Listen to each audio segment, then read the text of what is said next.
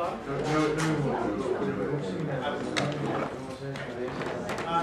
Okay, so shall we start?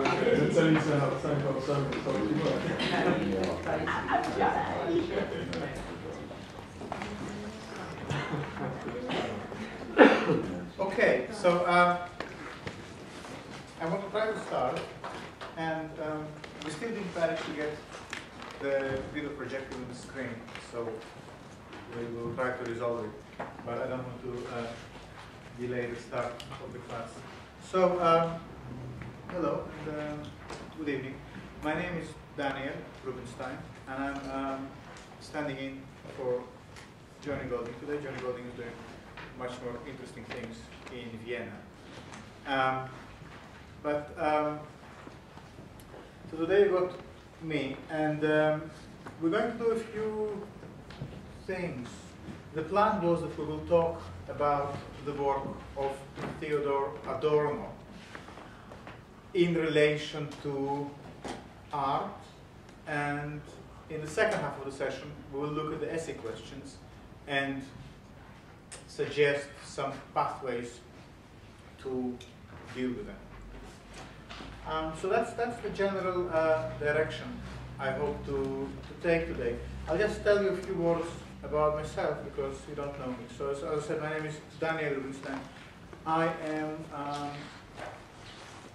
the head of photography in London Southbank University. I'm running the BA and MA in photography there. And I am also the editor of an academic journal that's called Philosophy of Photography. I write on questions to do with new media photography, aesthetics. And I know Johnny for the last 10 years. I've been going to her classes, you know, and I remember vividly how these first few years sitting in her classes, I was, what the heck, what? But because I did find a way around that, and I found a way to make it work for me, and I found a way also to use it in my own practice, both as a teacher, as an artist, as a writer. I also want, in this session, to give you some sense of how to deal with this whole thing of the theory that Johnny offers, because I think there is something really unique and quite exciting on offer here. But like many highly enjoyable things, like classical music, horse riding, various other things, they require patience and perseverance. They don't just come to you like a chocolate cake. You can enjoy them from the first bite. You need to put in quite a lot before you start getting something out. But what you start getting out, you cannot get in an occasion. So, for that reason, I hope today, while looking at Adorno, through that, to also kind of try to discuss, well, how you basically unpack a difficult text, how you approach difficulty, how do you deal with the question of difficulty in your own practice as well, and even more importantly, how do you make pragmatic connections between the questions raised in a text, the question raised by an author, and your work? Because in the end of the day, what we do here has a very pragmatic edge to it. If it was not useful for practice, if it was not useful for a sculpture, a painting, a film, a poem, a novel, it wouldn't be much point doing it. This is not a scholastic academic exercise. We could just sit and do Sudoku. But there is something about these texts that actually help one to get to grips with practice. And I think probably most of you here are practicing artists. Is that kind of an assumption we can start with? Well, that's great. I used to be a practicing artist, and then I realized I like art too much to actually do it myself. And but now, I write. So my practice now is writing. So I wanted to start this conversation, I will just move to the other side so you can. I want to start this conversation by saying a few words about Adorno, and why specifically Adorno is a really useful way into this question of how do you connect your own practice and theory. And there are basically three key books that I will be drawing on tentatively throughout this session. The big negative dialectics. Now, if you look on Amazon, there are two covers for this book. One is this nice golden one. The other is black and white with a sort of dying flower in a vase. And I find that the most depressing cover ever. I could never get myself to buy that. So I recommend the bright yellow one, because it's negative enough as it is. You don't need a dying flower to tell you what is it about. The other one is the Minima Moralia, which is exactly the opposite of negative dialectics. While it's dealing with the same issues, negative dialectics is heavy, difficult, hard to penetrate. Minima Moralia is like a collection of short, astute observations. You could imagine them being published, let's say, in The Observer as like a little column. They are ready to be kind of consumed on the go, and you can just dip in, read a paragraph, and get something out of it. So that's a really lovely book to keep by the bedside table. What's the title of that? The title is Minima Moralia. Once these things are working, I can also show you the covers. Finally, the crowning achievement, Aesthetic Theory. It's the book he failed to finish. He died before finishing it, and I will talk about that a little bit. Aesthetic Theory is really a book that you want to have if you ever get into conversations about art. Is it good art? Is it bad art? If you want to be able to put your opponents down, you know, like at 10 paces, just kill them, that is the book to have. Because Adorno there explains, it's not a question of opinion, oh, I like it, but I like it, but I think it's art. No. He can show you the clear ways to determine whether something you see in front of you is good or not. So for that reason, it's a wonderful book. It's written it's so intense. Sometimes when reading it, after like a few lines, I have to put it down and take a breath of air, because it just saturates. And again, it's not a book that you need to read from cover to cover. Almost any paragraph will provide you some really interesting idea to connect to something you're working on, something you're writing. Adorno is fantastic, for instance, if you need to write artist statements or any kind of writing about your own art. I don't know about you, but in the place where I work, every academic who also does practice needs to write these kind of 300-word, very succinct introductions. You know what I'm talking about, yeah? But that can be really, really difficult. We even run workshops, you know, sort of how to write these statements.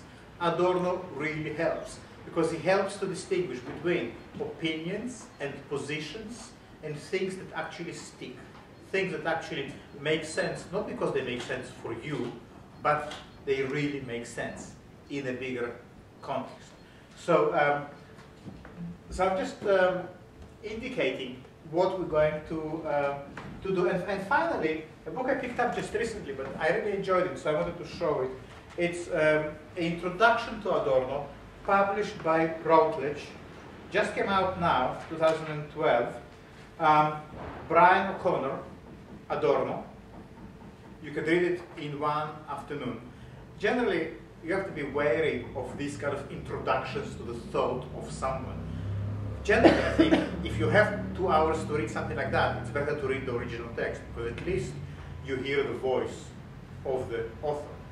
But after you did hear the voice of the author, it might be very useful to go and look at that. So for instance, some of the questions you got for your essays that deal with issues of around, let's say, subjectivity, negation, aesthetics, that could be quite useful. So, okay, now, what do you think it will happen? I think we have a major problem. Well, yeah. So can I just have just that, and I think I will manage. The actual module that controls how it all works, that has gone down. Oh, but that used to work. That doesn't work. It's okay. And do you think we could turn the screen around? Yep. So that the students could see the screen? Or is that? No. Fine.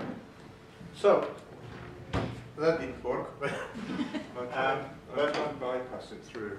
Luckily, I did not expect to rely too heavily on technologies. The only thing I really wanted to show you were a few images by Ron Athey as a way of talking about art in this Adorno sense. Anyone here heard of Ron Athey?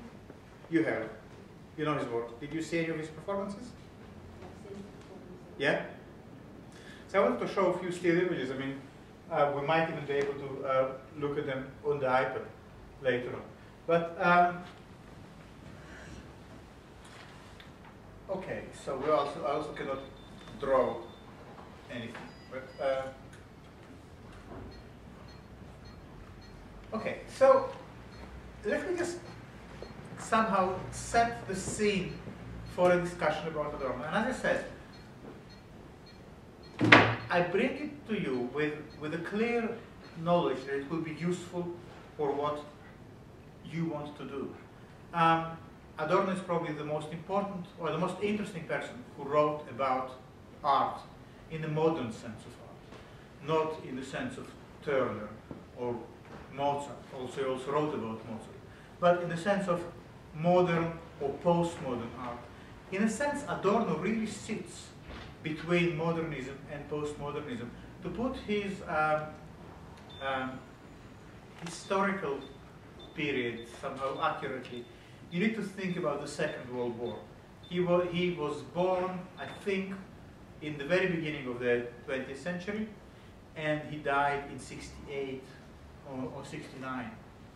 I listened to some of the lectures Johnny gave you, and I think she mentioned once, Adorno, how the students kind of rebelled in his classroom, and then he had a heart attack and died. So I'm going to expand that a little because this is really interesting. But so this is an important thing to bear in mind, because you could almost say that Adorno was the person, or his writing really brought about the age of postmodernity.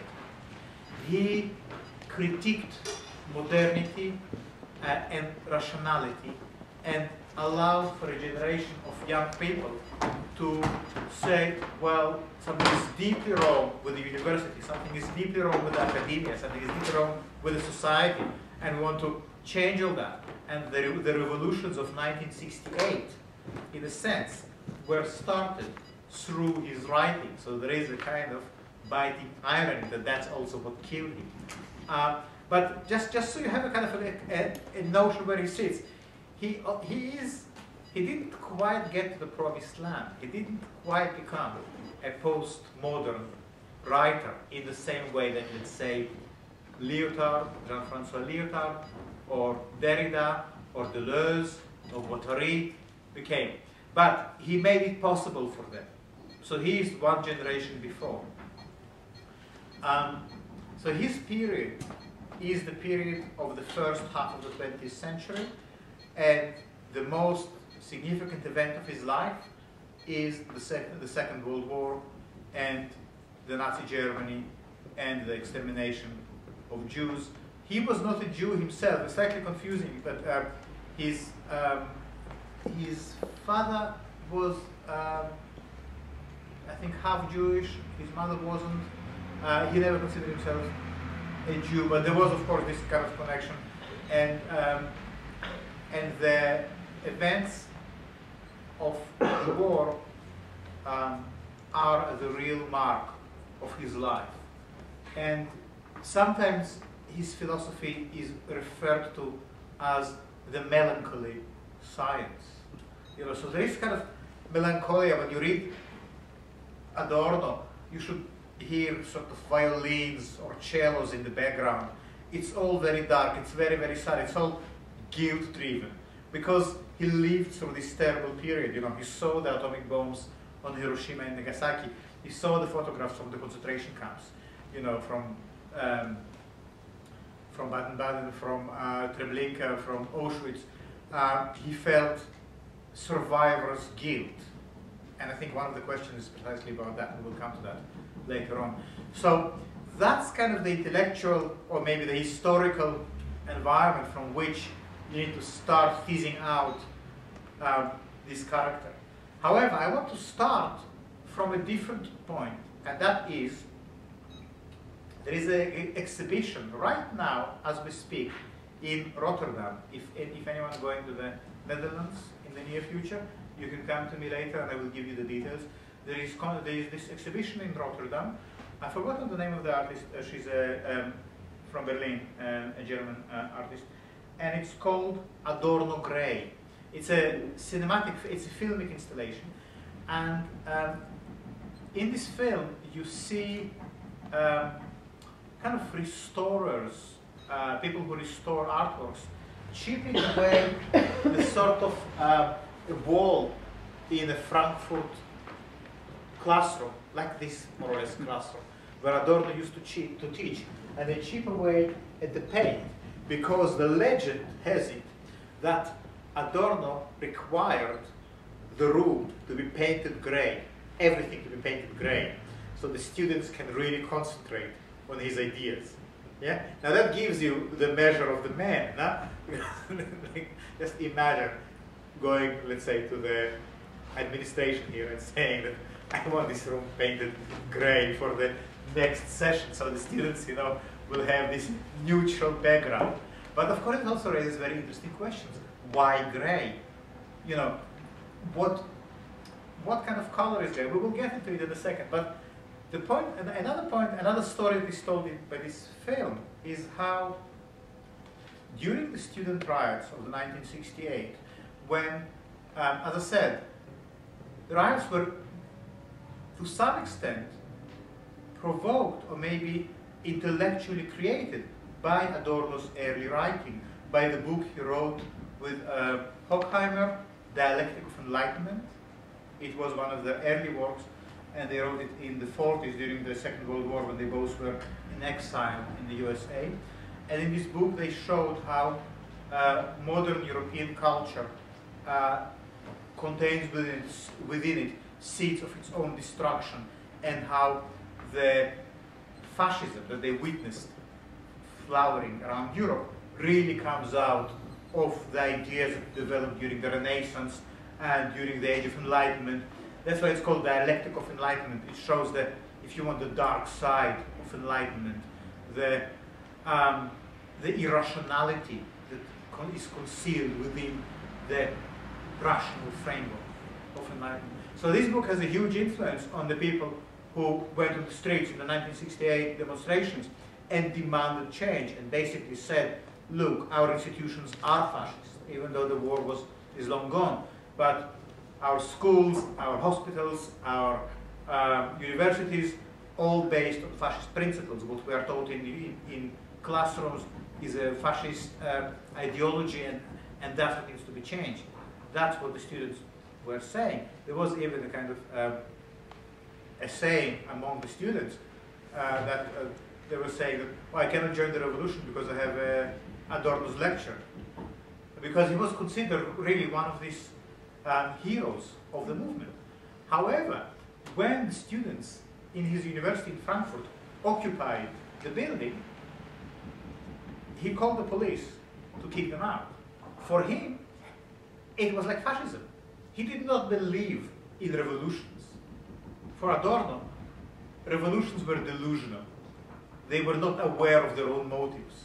They would always end up in some kind of form of oppression. He did not believe that that is the way. So when the students occupied the building, he called the police. And few months later, as a kind of revenge, during one of his lectures, probably in this grey room, 3 female students approached him, a little bit like you remember the Pussy Riot thing that just happened recently, approached him, bared their breasts at him, and then showered him with petals of roses. That was their protest action. He was horrified. He ran out of the classroom. And since then, he never taught again. He then just retired from teaching to concentrate on writing the book, the aesthetic theory. The irony of it all is that aesthetic theory is precisely a book about the way art and society interact. And somehow, that's the thing, that kind of way to get into the whole story of Adorno. But just to finish the story, he later on, as Johnny already told you, quite soon after that action, he died. He had a heart attack and died. So here you have it. And I think it's just such an amazing trajectory to be the one who sets this whole movement up, and then not being able to recognize the agency of this action, not being able to see that actually this action of these 3 women is the direct practice that he developed in his own writing. When it was pointed at him, he couldn't take it and collapsed. He collapsed at the face of the inability to acknowledge the thing that he was fighting for throughout his philosophical career. And I think for me this is interesting because I think Adorno, well, that's my own way of getting to that. And you're free completely to disagree with that. I'm not even sure Johnny would agree to that. But I think ultimately Adorno's project fails and succeeds in equal measure. And you can kind of see it in this story. It succeeds to the extent that it allowed these women to do a political action which was non-violent, which is all about joy and pleasure, just, exposing themselves and showering someone with petals, clearly it's not a violent action. And yet it is deeply, it's powerful and political and kind of shifting something. So it's his own thinking that made that possible. But at the same time, there was something missing in his thinking to allow him to also embrace that. And it is possible that every thinker, maybe every person, at some point, comes against the limits of their own idea. So that brings me to a kind of observation about the way to approach Adorno, but also anyone else, for that matter, that we're going to read here. The thing with philosophy is that it's completely pointless to read someone in order to argue with them. It will be a complete waste of time to, for instance, read Adorno and say, well, I disagree with that, I agree with that. That's not why people write philosophy. They don't write for you to agree or disagree. Philosophy is written, and I think it's also true probably about art to some extent, in response to problems. So the challenge in meeting Adorno is not being convinced by his words. It's also not finding a way of arguing with him. Complete waste of time. The challenge is to understand what he writes in response to. What is the problem that he identified that causes him to write? If there was no problem, there would be no need to do philosophy. There are better ways probably to spend one's life. So you end up doing philosophy because something is hurting, or there is a hole that you need to fill somehow. Some things things don't quite fit together, and the way they don't fit is just really annoying you. It keeps squeaking, and you see that it doesn't make sense, and people carry on as if it does, and they just drive you crazy. And then you go and you write your book, and you make a painting, and you make a sculpture, or you make a movie, because something is really annoying you. So as readers or viewers, our task is to identify what is this thing that is annoying. And having said that, I mean, the second step of that move is also to realize that each time a philosopher identifies a problem or a hole in the dike like this, anyway, like this Dutch child, you know, the Dutch boy who sticks his finger in the dike to stop the city from flooding. You know, that's what philosophers do. But every time you do something like that, you also cause another thing to happen. Another hole opens. So our task with Adorno is on one hand to see what he is responding to, why he is choosing to deal with these particular questions, what is nagging him. And on the other hand, to also see what problems his move creates, what doors close, what avenues become unavailable, where his move, how far his move can take us, and where it stops. So that, to my mind, is an active and productive way of engaging with the philosophical text. So just to repeat, not to agree or disagree, not to memorize the argument to be able to sort of parrot it, but to understand what is it in response to. And if you understand what is the problem, then you can write essays about it. Because then you don't need to summarize Adorno's argument, but all you do is explain what was the nagging problem. And generally, great philosophers respond to problems they identify in other great philosophers. And it is very true about Adorno. And the great philosopher is responding to, do you know who it is? Is Hegel. Did you come across Hegel before? Yeah? And did you read any Hegel? Did you read the introduction, the preface to Phenomenology? Yeah? Did you enjoy it? No. No. It is not very enjoyable. It is tough. But Hegel is a great philosopher, and it's a relief that we now have other great philosophers, so we don't need to read Hegel all the time, because luckily there are much more enjoyable texts to read. But for Adorno, Hegel is the problem. And at the same time, I mean, Hegel is a problem because it is impossible not to love Hegel. It is impossible not to be completely blown over by the power of his system. Because as Johnny probably explained to you, it's a system that contains everything within it. Nothing escapes. It explains everything. So for Adorno, that is incredible temptation. But it is also the problem. Because if nothing escapes, then how real it is. I mean, we know that in life there's no such thing, that nothing escapes. Look, you know, this thing doesn't work. There's something clearly escapes, something clearly breaks down. Things stop working, you know, malfunctioning. There is noise, there is stutter, there is, you know, just kind of hubris, you know.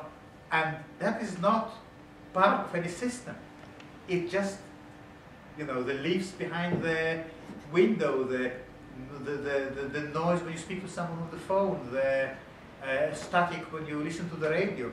These things are not part of any system, but they're still there. And they don't seem to be captured by Hegel. Now, for Adorno, in a very simple sense, that is the problem, because that also has, of course, political implications. Yeah. So just to briefly point the political difficulty in the Hegelian system, and I'm probably repeating now things that Johnny already spoke about. So apologies if I'm if you heard it all before, but in the classic dialectical system, and you're familiar with the dialectical term, yeah, you have the thing, like, you know, black, and you have white, and you put them together, and you have black and white. And here you have black and white photography. I told you I come from a photography background, so my examples tend to be of that kind. Okay, great. So you have everything. However, you see where I'm going with it. Photographs are not black and white. They have grays. Maybe that's why his room was painted gray, to illustrate to the students that the Hegelian dialectical move that puts the black and the white together and claiming this is the whole never captures the grays. Yeah. Maybe the gray has a different meaning, but we're going to get into that when we look at the questions in much greater detail. I just wanted to say how that the way to understand Adorno is to see that his response is to the Hegelian dialectic. But it's also important to bear in mind that Adorno sees the system, the Hegelian system, as a problem. But his solution to the problem is an anti-system, which is not the same as no system at all. Somehow, anti-system still has a kind of relationship to the system. And that's what is that working on? Yeah, it was visualized. Thank you very much. That's perfect, that's all I need. And that's what we will try to get into with the help of a couple of quotations.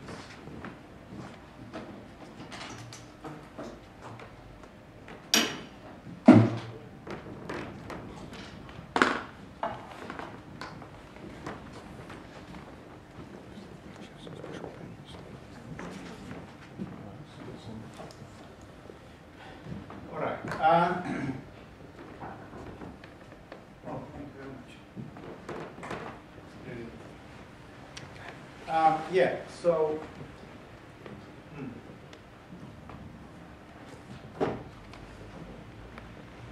can you see?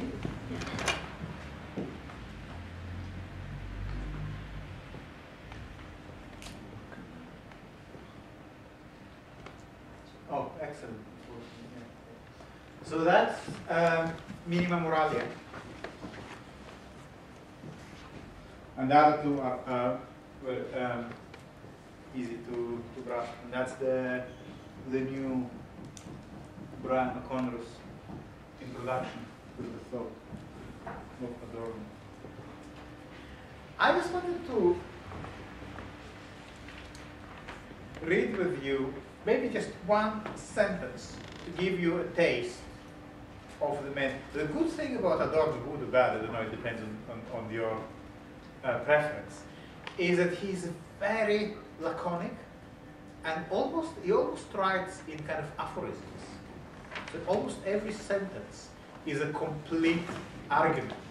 Sometimes one sentence is enough.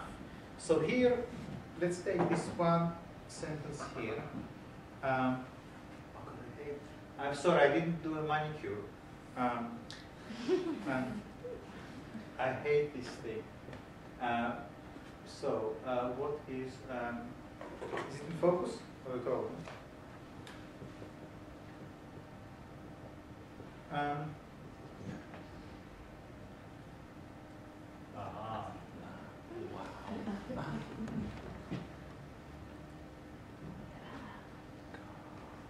Okay, can you read that? Yeah. Yeah? I just wanted to draw your attention to this one little sentence. And which, oh well, it's from a minimum moralia, from a little passage that's called "Do Not Knock." That starts from, technology is making gestures precise and brutal, and with them, men. That's Adorno for you. You can just feel him sort of, you know, shitting out these little kind of morsels of wisdom, you know. It expels from movements all hesitation, deliberation, civility. Right. So now this sentence, which I think probably one of the greatest sentences ever written by a philosopher. And which driver is not tempted merely by the power of his engine to wipe out the vermin of the street, pedestrians, children, and cyclists. Yeah, it's good, no? And it's so astute, don't you think? I mean, what do you think he is getting at in this sentence? The question, what do you think? So the thing that we all have, that, you know, that it's road rage, isn't it? So it's like that thing that when you're driving on the motorway, sometimes you just want to do that, you know, but you're never going to do it, but there's that possibility that you might. It's a kind of road rage on a really tiny scale. It's not talking about, it just says how the power of the machine you operate puts you in a certain relationship of power. So I don't know this because for my sins I drive in London. And you know, when I walk on the street as a pedestrian, the cyclists are, you know, they're just like, you know, like leaves that fall off the trees, you know. I really wouldn't care about them because I just walk on the pavement.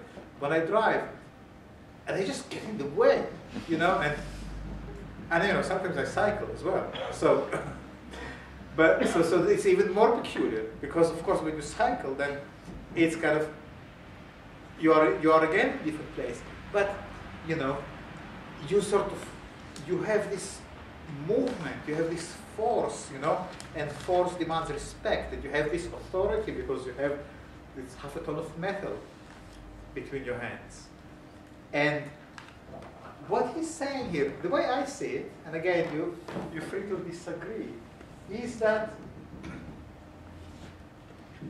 the technology itself, the automobile, as a piece of technology, it already making you a little bit of a fascist.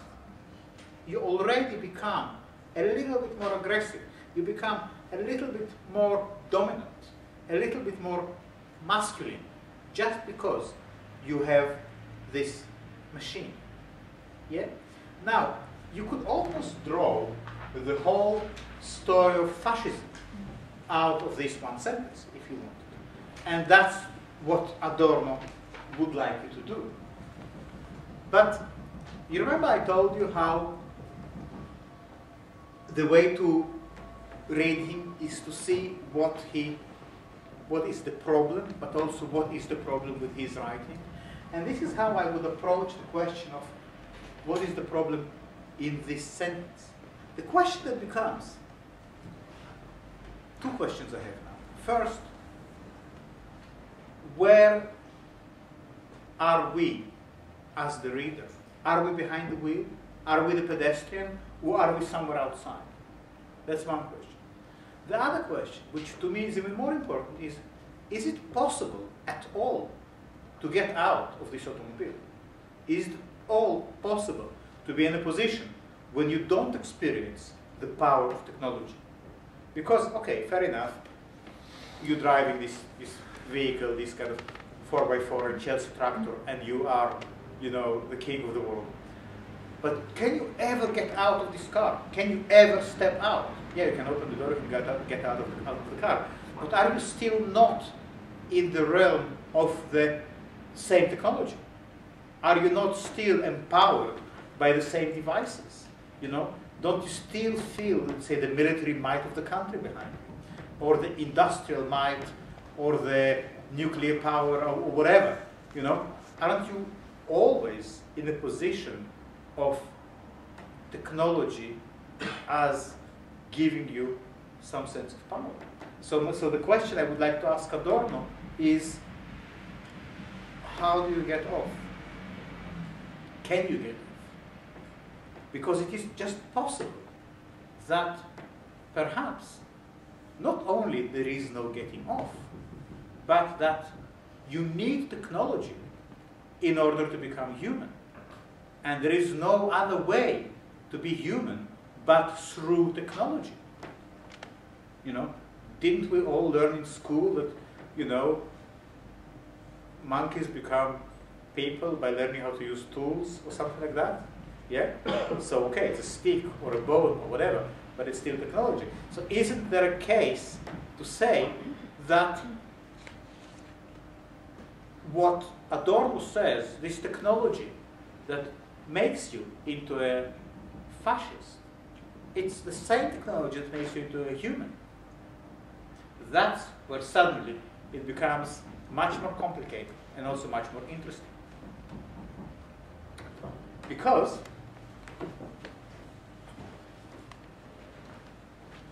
what is art? What is the Greek word for art? One of the Greek words for art is techne. So art is also a technology. Art is also a way of doing things. Yeah? So it's a skill. It's a sequence of gestures. It's a kind of repeatable sequence. Yeah?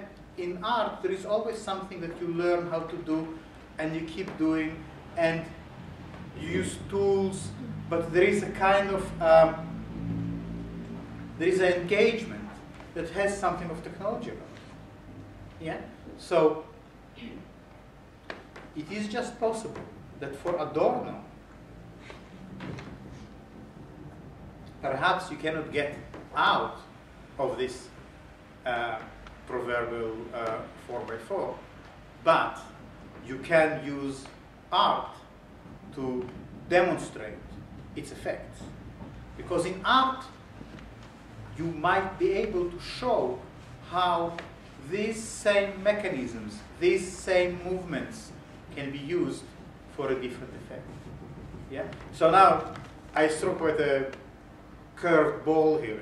We went across many different fields just on the basis of this one sentence, because I wanted to give you a kind of taste of how to deal with Adorno, and also how to spend time with him. You know, just as when you put an artwork in a gallery or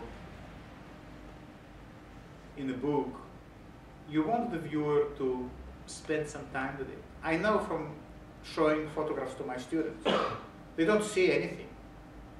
I can show them, for instance, Jeff Wall. We look at it and say, well, what did you see? They didn't see anything. They don't know what they see. We need to talk about it for half an hour for the single still image to acquire any kind of meaning. You almost need to spell out every element in the image for it to become kind of available to the eye. But it's the same with text. You know, that's why we could spend quite a long time with just this one sentence, and through that get a lot of what Adorno has to offer. So the whole Minima Moralia is kind of like that, and it's just full of this of these little gems, like, you know,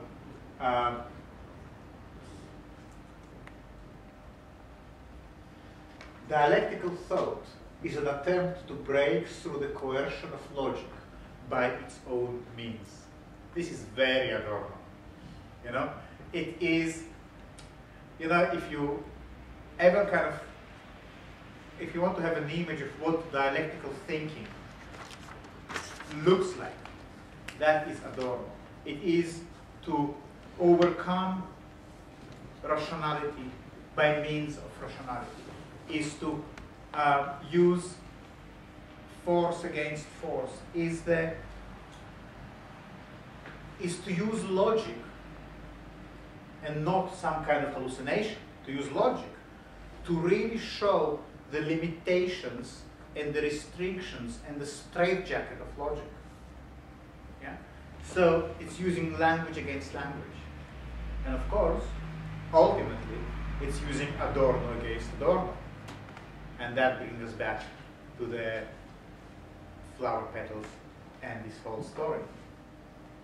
So how are we doing for time? What time do you normally have a break? Is it about 6:30, quarter past 6? Quarter past? Yeah? Okay.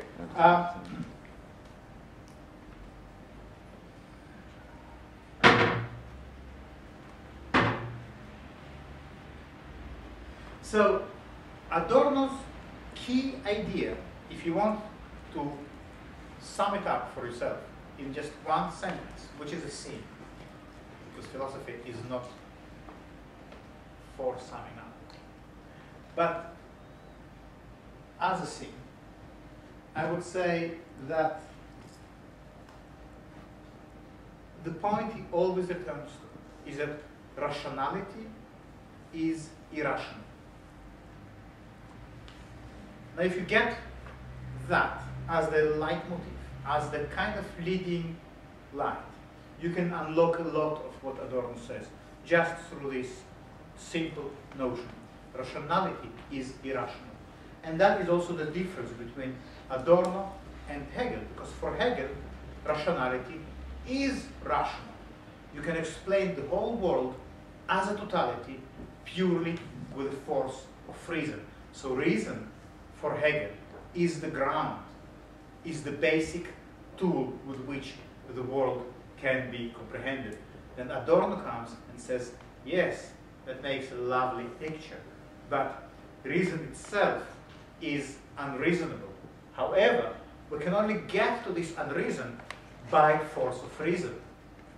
Yeah? So then you have this double bind. And it becomes almost, that's why it's called negative dialectics. You know, because Hegel is dialectics. And Adorno says, well, yeah, but dialectics itself is not dialectical. At the very core, dialectics has a problem. It has a disease. And you need to use dialectics in order to open it up. That's why negative dialectics. Another reason why it is negative, think about the concentration camps. Think about the atomic bomb. For Hegel, in his blissful 19th century, perhaps there was still room to see thought and reason as a force for good, as a force that, you know, delivers the world to our feet and increases our wealth and, you know, makes us the race that commands the seas and, you know, rules the waves and all of that. And you could still sing songs of glory to reason. However, if you visit the 20th century with the destruction, with the First World War, the Armageddon of the First World War, the genocides of the Second, the nuclear bomb, the understanding that this very reason, with all its promise, is also now bringing us to a point when we can wipe the whole of human race with the press of a button, then dialectics itself, dialectics is reason, yeah, becomes negative. That's the negative. That's why the alternative cover has this dying flower. Go on Amazon and look at it. And so that's the two senses in which I understand the negative of the dialectics. So the question then is, for Adorno, how do you live a good life? So what does it mean? Because, so what, just to slash your wrists and die because you were not killed in the concentration camps, because you are guilty for everyone who did die, because you didn't manage to do anything, not with your writing, not with your life, to prevent that from happening, because it really does not make any sense, because reason is unreasonable. So what do you do? So for Adorno, the task of his philosophy is to find the possibility of a good life. Which might sound strange given all these stories I was telling you. But to find the possibility of a good life for Adorno means, do you know what it is? It's a three-letter word. Oh, art. Yeah. Art for Adorno is, if not the answer, then at least a possibility of hope. And in the 7 minutes left before the break, I want to touch upon that a little bit.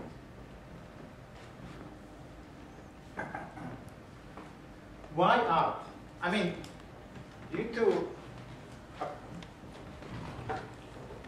bear in mind that before Adorno, or especially, I'm sorry, I don't see when I sit there. When Hegel was writing, for him, art performed a certain function, but it was just one stage in the development of the spirit. Art had a function, but not more than that. For Adorno and for Kierkegaard, before him, did you touch upon Kierkegaard? But we'll talk about him later on in the second half of the session. Art is the key. Why? Because if, as we said, logic is broken, if dialectics itself brought us to this brink of complete annihilation and destruction and slavery and fascism, and you can call it any name you like, any form of racism, any form of exploitation, all of that is kind of underpinned by reason and dialectics. Art offers a different form of logic. Art offers a kind of system where that is not based on the same rational, logical premises. So that means the reason art offers hope is because through art you come to realize that there is another way. It might not be a perfect way, it might not be equally powerful, but reason is not the only game in town. The way I think about it sometimes is that, if you think about a computer that can, or that, runs, for instance, the DOS operating system, then it's only this system. That's Hegel, In Hegel's mind, there is only one program you can run on the computer, and the program called reason. There is only one piece of software. Now, Adorno comes and says, yeah, but look, on the same computer, we can also do something else. We can also play solitaire. We can also, run other pieces of software. And that allows for some sense of multidimensionality. And while it's not yet multiplicity, you will need Lyotard and Deleuze to get into multiplicity, and you will need Einstein and all the other things. It at least a kind of duality. At least it's not just one piece of software. You're not locked into this just one game of reason. So to be even more precise on that point, for Adorno,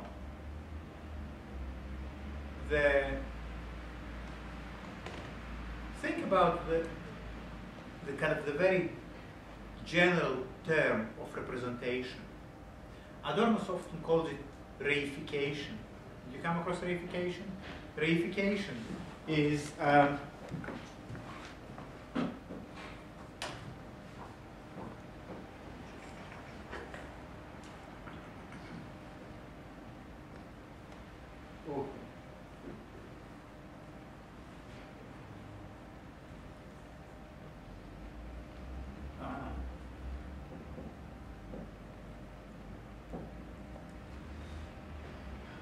reification. Res in Latin is a thing. Reification is thingification. So, what does it mean, thingification? When you consider something as a thing, you know, when we say to objectify something, to treat them as an object. Yeah, I have to confess that when I just kind of learned English, I thought that to objectify means to treat someone objectively. So it really surprised me that the actual meaning is that you treat someone not as a human being, but as an object. So reification is this state of mind when you consider living beings, complex processes, life itself as a collection of things. And just a little taste from negative dialectics, where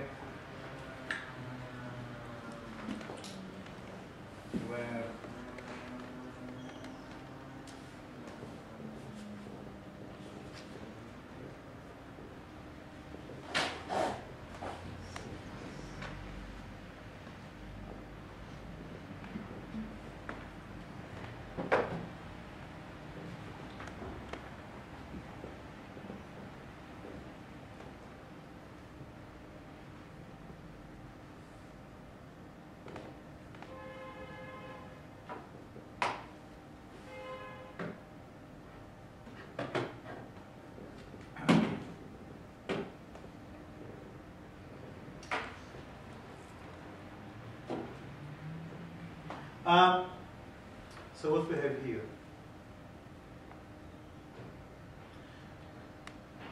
the name of dialectics, can you see the second line from the top?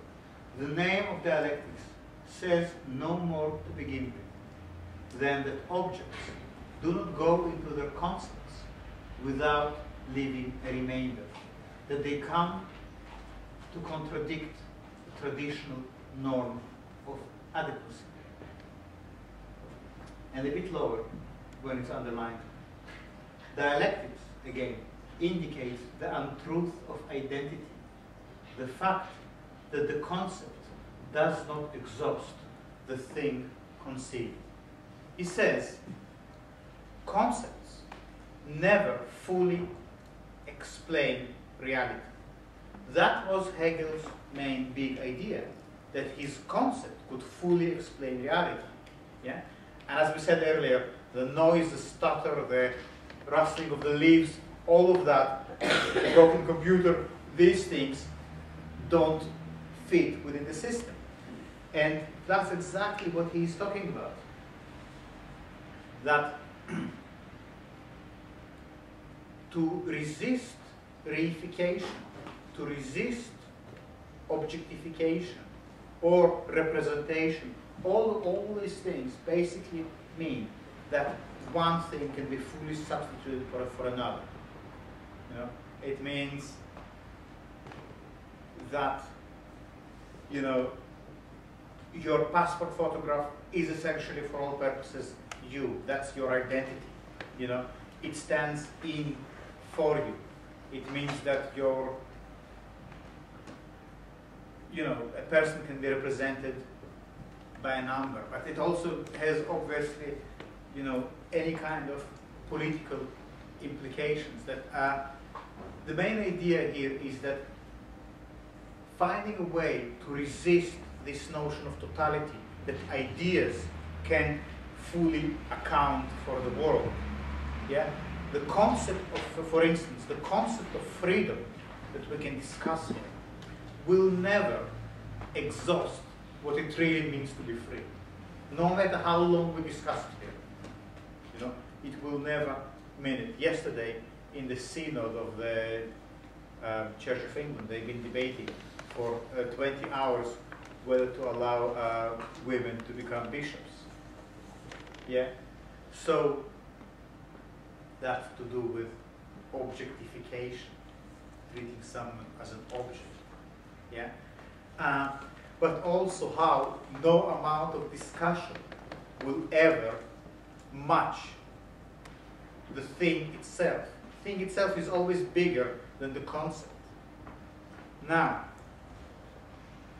if dialectics, if logic, if reason cannot match reality, what can? Art can. Why? Because art, in Adorno sense, real art, and we will get into that in a minute, real art does not imitate, it doesn't create copies, it does not represent, it doesn't work by objectification. Real art works on the basis of establishing similarity. Of when the word Adorno uses for it is mimesis.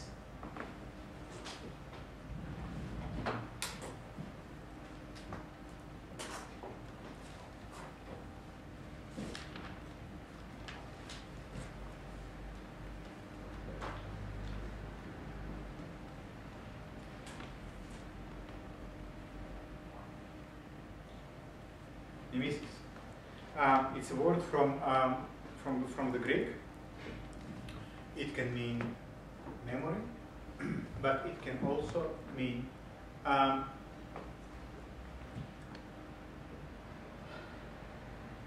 it means similarity.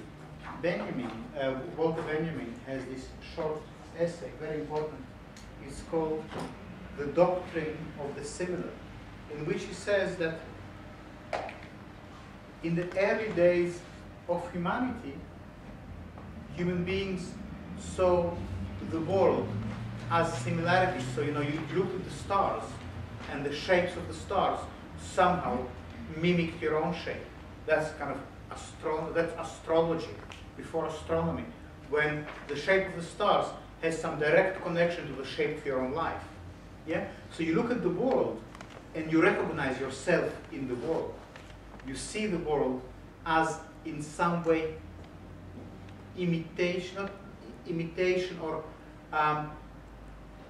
a rehearsal or connection with yourself. It's very different from representation and reification and objectification, when the world is presented to you as a frozen picture and you standing there as a kind of immobile observer collecting all this, the world as photographs. In mimesis, the main experience is the one of adequacy, or not adequacy, but some kind of echo or connection between you and the other, whether it is a person or a thing. You look at the other and you see yourself in them. When you see yourself in them, you cannot treat them as an object anymore, because that becomes, you see that the other and you is essentially the same thing. Yeah? So if it sounds a little bit Zen, if it sounds a little bit Buddhist, it is. Because it is really trying to step out of the rationality of the Western philosophy. And the basis of Western rationality, whether it is philosophy or science or literature or art or architecture or whatever you want, is that the observer is in the center, male generally, looking at the world, receiving it as images, comprehending it with this huge intellect, and producing objective impressions. That's science, that's art, and that's perspective, that's the telescope. That's what he is arguing against. Now, then the question is, what kind of art can have this mimetic power? It will not be art that imitates. Something else is required, something else entirely, more to do with leaving room for disorder, for confusion, for some kind of little bit of anarchy or chaos. So, for instance, for Adorno, art that wants to be political by, for instance, showing inequality or showing exploitation, or maybe, it's just not going to work because it's still a representation. You're still reifying something. And even if you have the best intentions, if you're going to show, let's say, the fat capitalist and the poor starving child or the laborer, in chains, that is still reifying reality. For Adorno, art becomes politically valuable and it becomes a political agent when it just captures the possibility of something which is not rational. So, for instance, modernist music like Schoenberg was very important for Adorno because it is atonal, because it's not working on harmonies and scales. Yeah, you never know from one sound to the next where it's going to take you. Or, for instance, Kafka stories were very important for Adorno because in Kafka there is no explanation to what's happening. It's just very, very strange. And that's how he lives it. There is no key. If there was a key, it wouldn't be mimetic art. It would be again representation. So I think now we are coming to a point where we take a break, and when you come back, we'll talk about the essay, which will continue doing the same thing, but with focus on the questions, right? So I don't know what is your how long is the break? 15. Maybe 10. 5 minutes. Oh,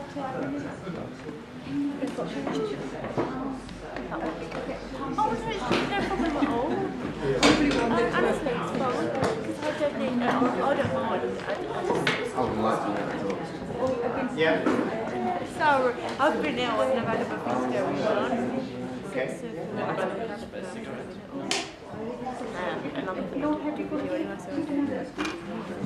Hopefully someone will have one, huh? I think so. The most projection This is, yes, I've printed anything that I need is like full. But just at the moment, because I've got, I'm trying to work out the variety together, I just need to try and think about it. I'm working with the cinema. Oh, the eye, the story of the eye. Well, you just need to have a look at it. It's wonderful. It's very interesting. Oh, I think I remember it was a continuous loop. It's just a story, really, yeah. But it's a story. What you just said now about art for Adorno, the story is kind of art tries to turn things to show a different logic.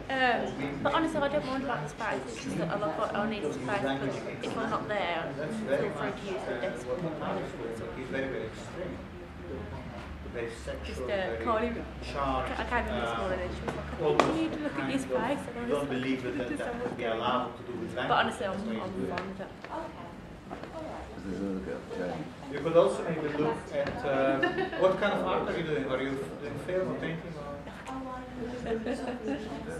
Yeah. I just feel bad because I know I know. Maybe you could look at Pier Paolo Pasolini's Solo, the film. It's called 100 Days of Sodom. Exactly. Pasolini.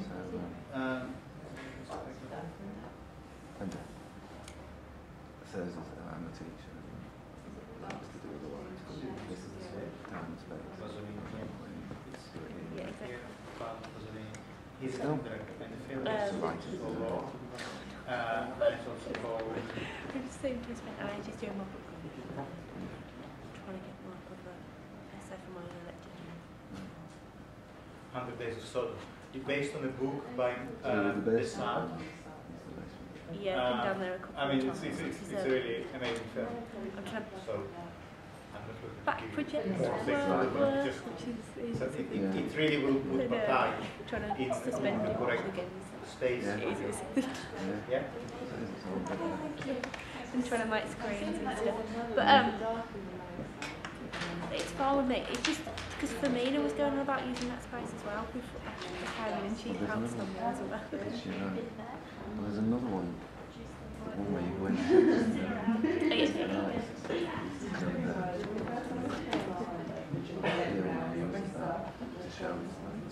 Well, that's what I'm worried about mostly, is after Christmas we've got to all our work up, which I don't think we're able to fit in anyway, but as long as I can book a space, that works. You have to sew it after Christmas, or do you? No, it's not until... You see, it's a good question. For him, Hegel is not. For him, Hegel is the greatest philosopher who ever lived, because Hegel came up with the best possible system. He explained everything based on reason.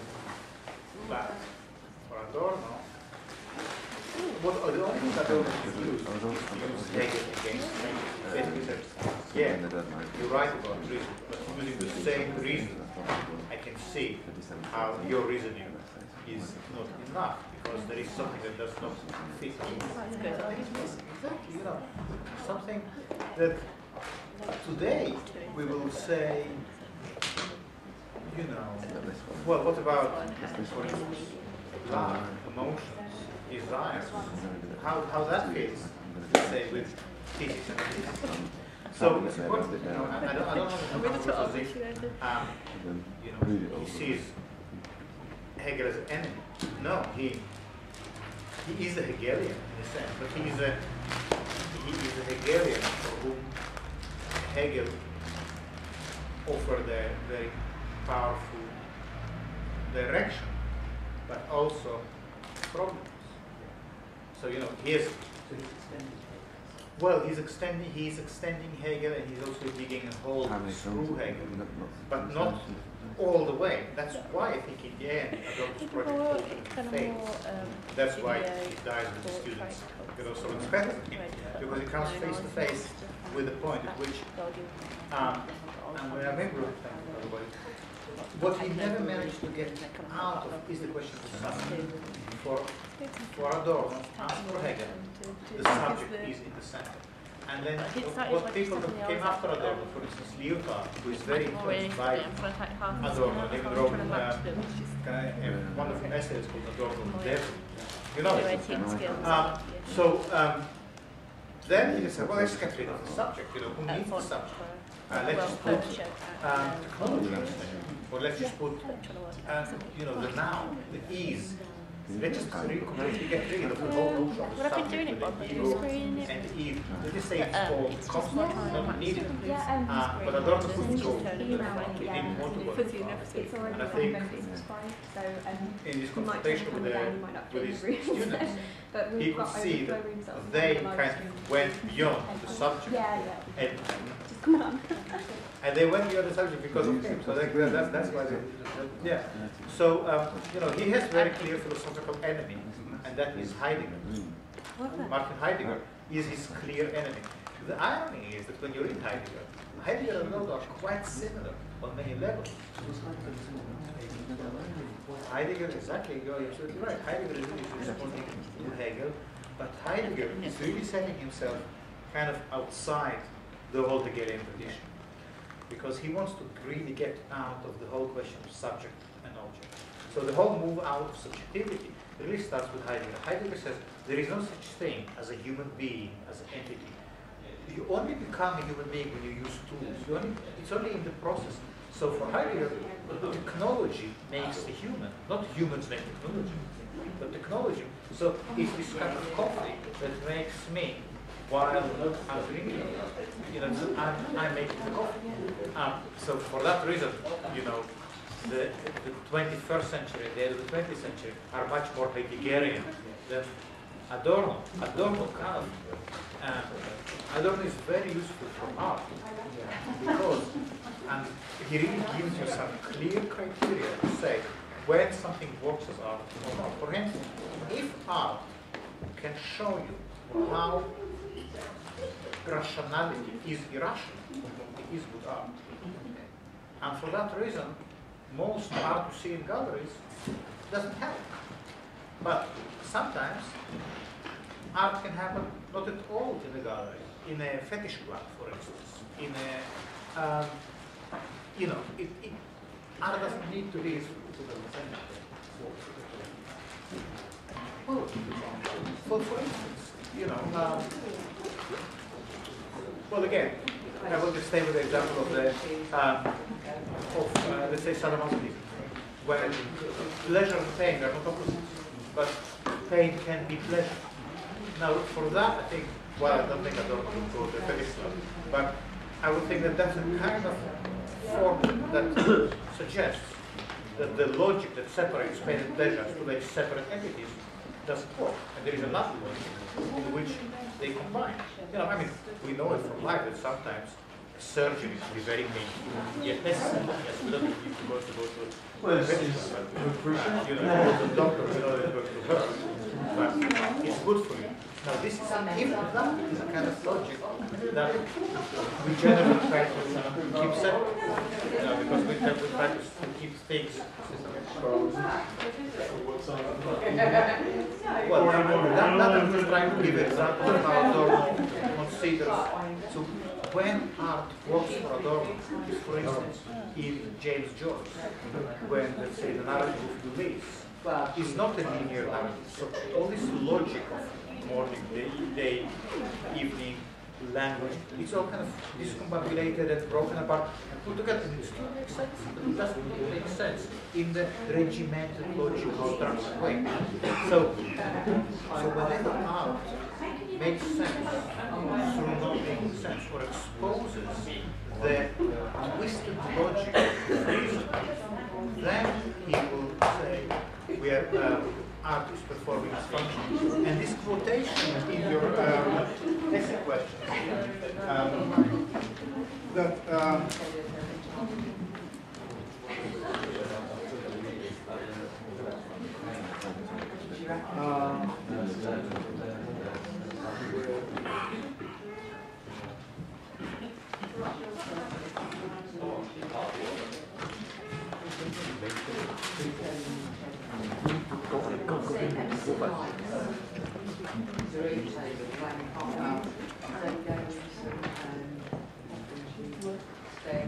this quotation here.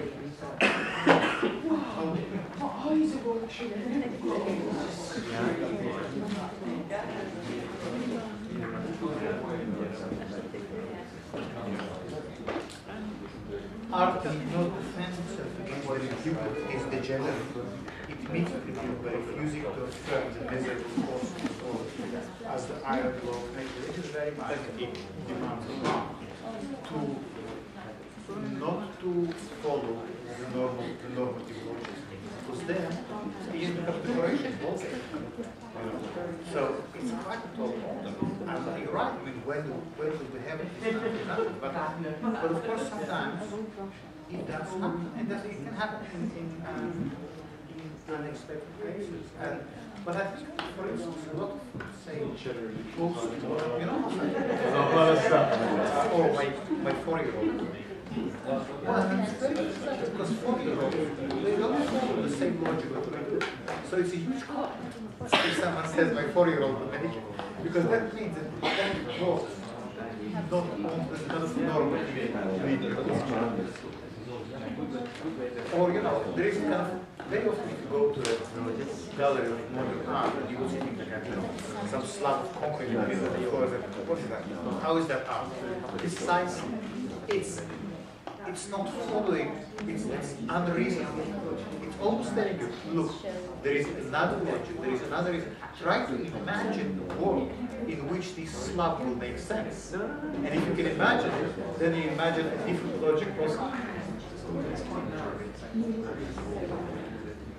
Why?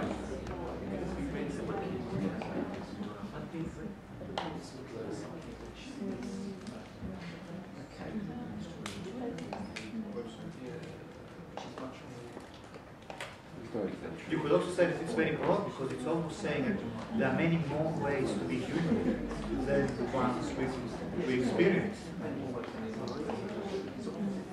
And many more ways to think. So, you know, the causal way of thinking in which positions and consequences, it's just one way.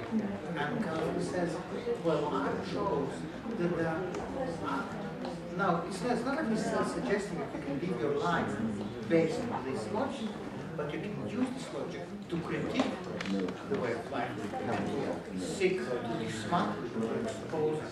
And, you know, for me, the really big danger is not noticing reification, not noticing representation.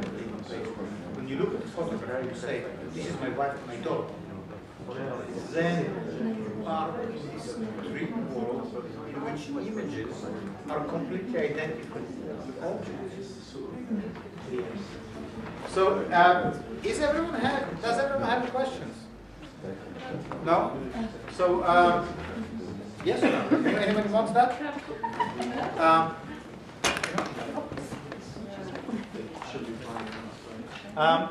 Just pass it. You can take all of it. Maybe I will need one for good measure. If I can have one. Thank you. Okay. Right. So now let's have a look at the questions.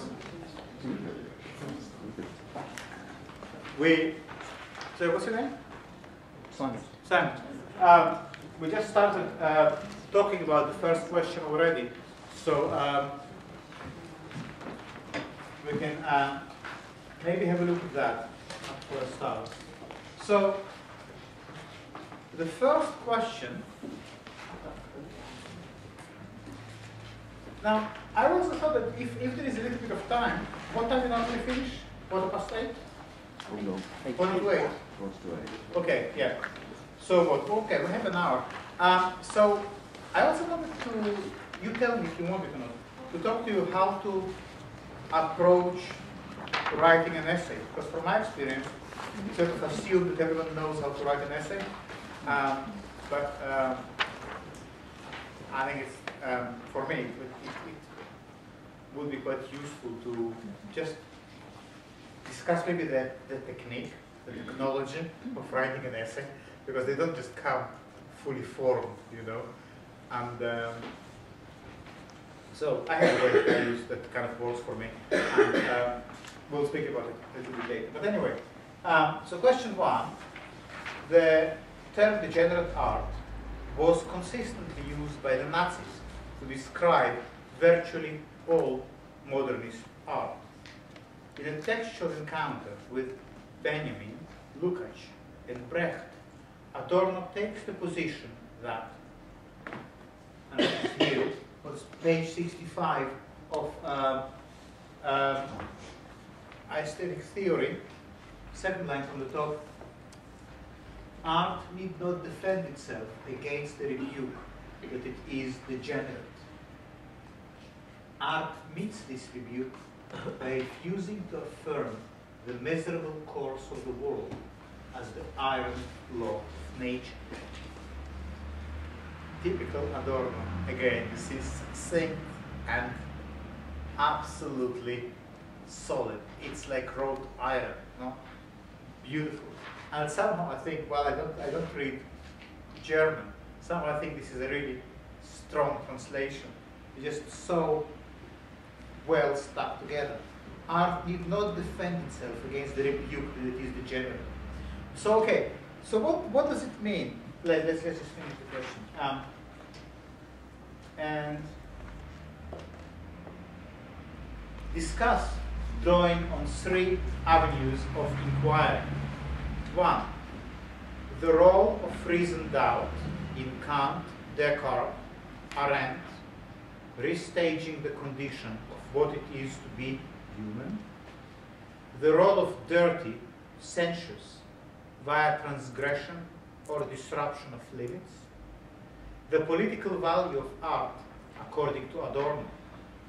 You are welcome to develop your argument in relation to the practice of a number of artists, including yourself, if you so wish. So, the political value of art, according to Adorno, we kind of touched upon a little bit. Yeah. So, because we have so little time, I think we probably will not say more about it at the moment. Now, in terms of Benjamin, Lukács, and Brecht, the way I understand that is that Johnny wants you to have a look at a book that is called Aesthetics and Politics. I think it's Virago published, but I can go online now and check. It's called Aesthetics and Politics, and it is an exchange of letters between Adorno, Lukács, Brecht, Bloch, and Benjamin. It's a kind of easy book compared to the other ones you need to read. So, so it's a really good one to get hold of. It's also quite cheap paperback. So I think that might be one place to dip your toes in. But I don't necessarily think you need to read from cover to cover, just to know that what is it about?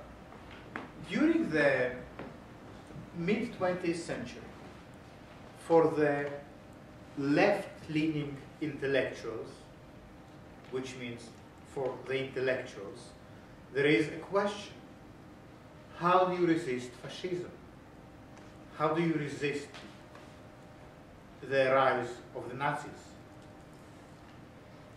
And all these people we mentioned, in different ways, try to tackle this problem. Now, we don't have the time to go into the subtleties of their arguments, and they are fascinating. Particularly the discussion between Adorno and Benjamin is wonderful and definitely worth your attention.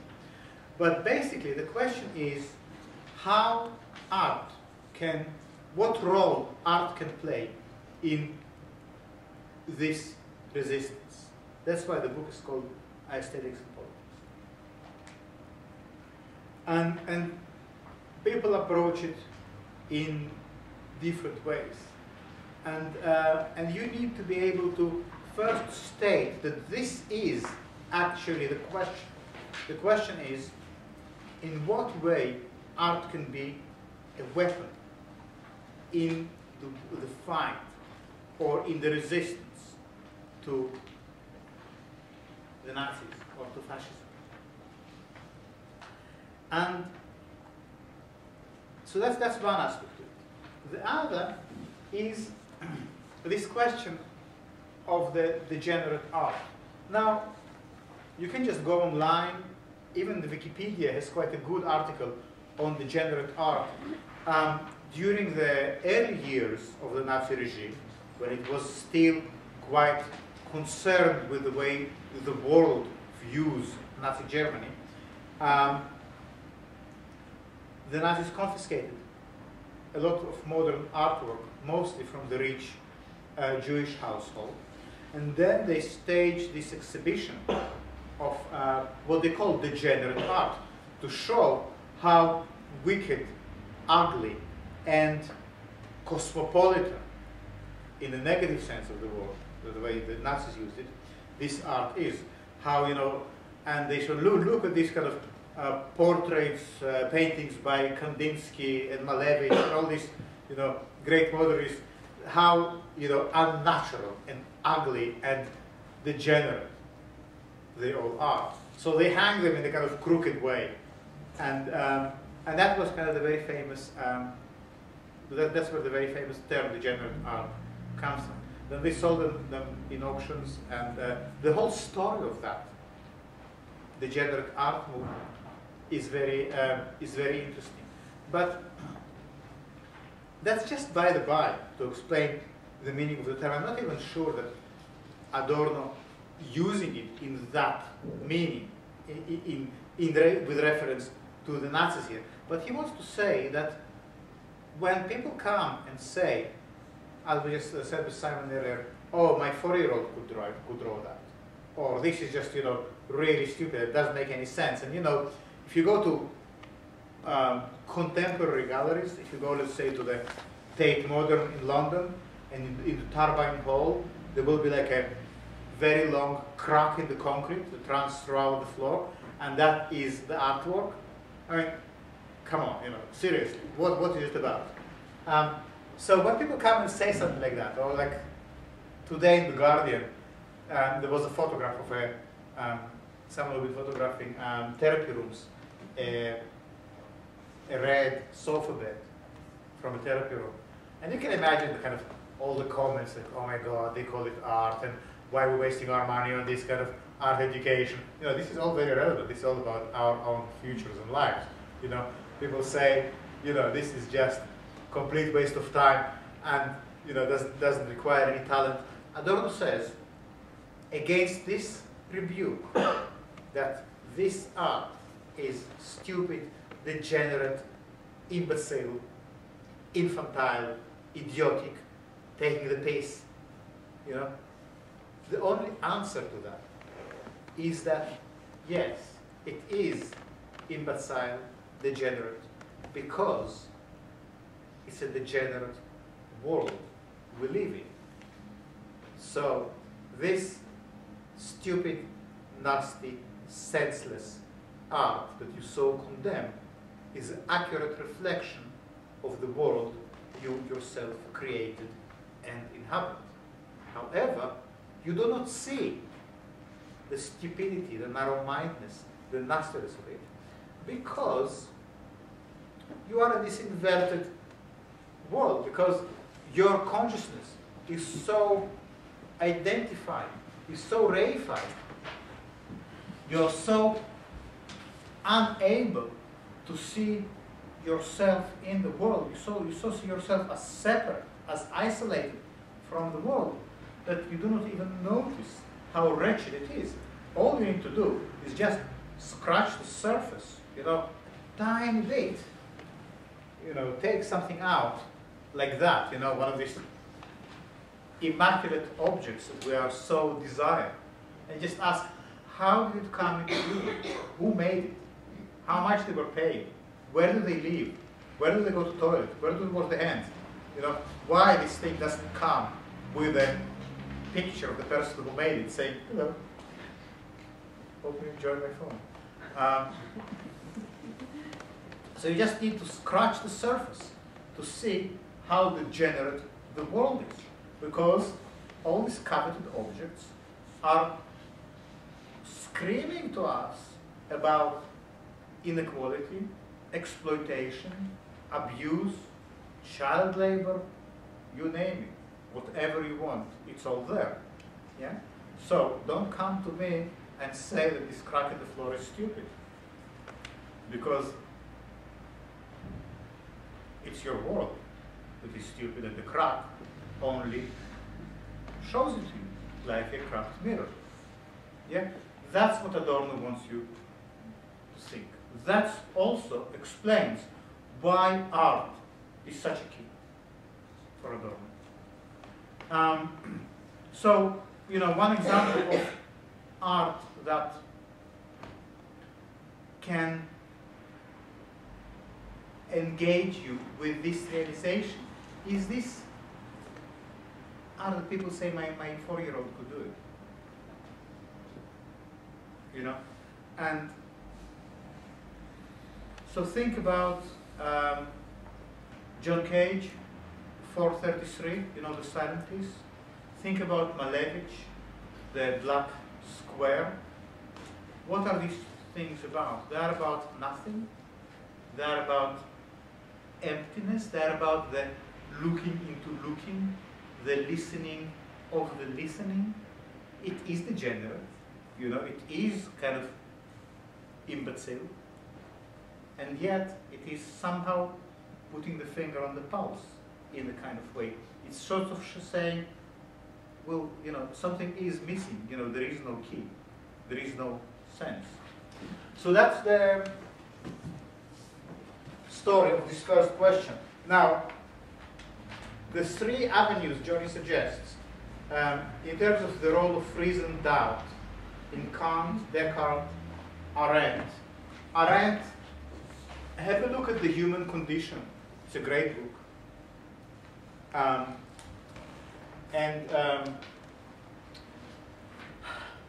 Well, basically, you know, and now I'm making it a detour to talk to you about how to write an essay. Whenever you write an essay, you need to tell a story for your own sanity and also for the sanity of the people who are going to read it. There has to be a story. Now, there are many ways to tell a story, but the way I think generally works is beginning, middle, and end. That seems to work. So, you need to have a kind of beginning, middle, and end framework for your story. And we could sketch a kind of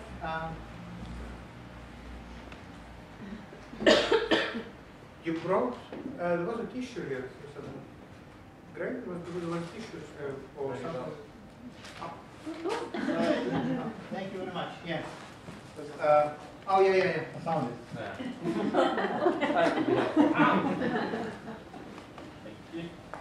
Okay, so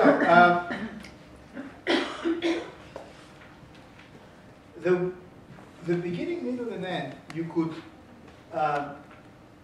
start from is something like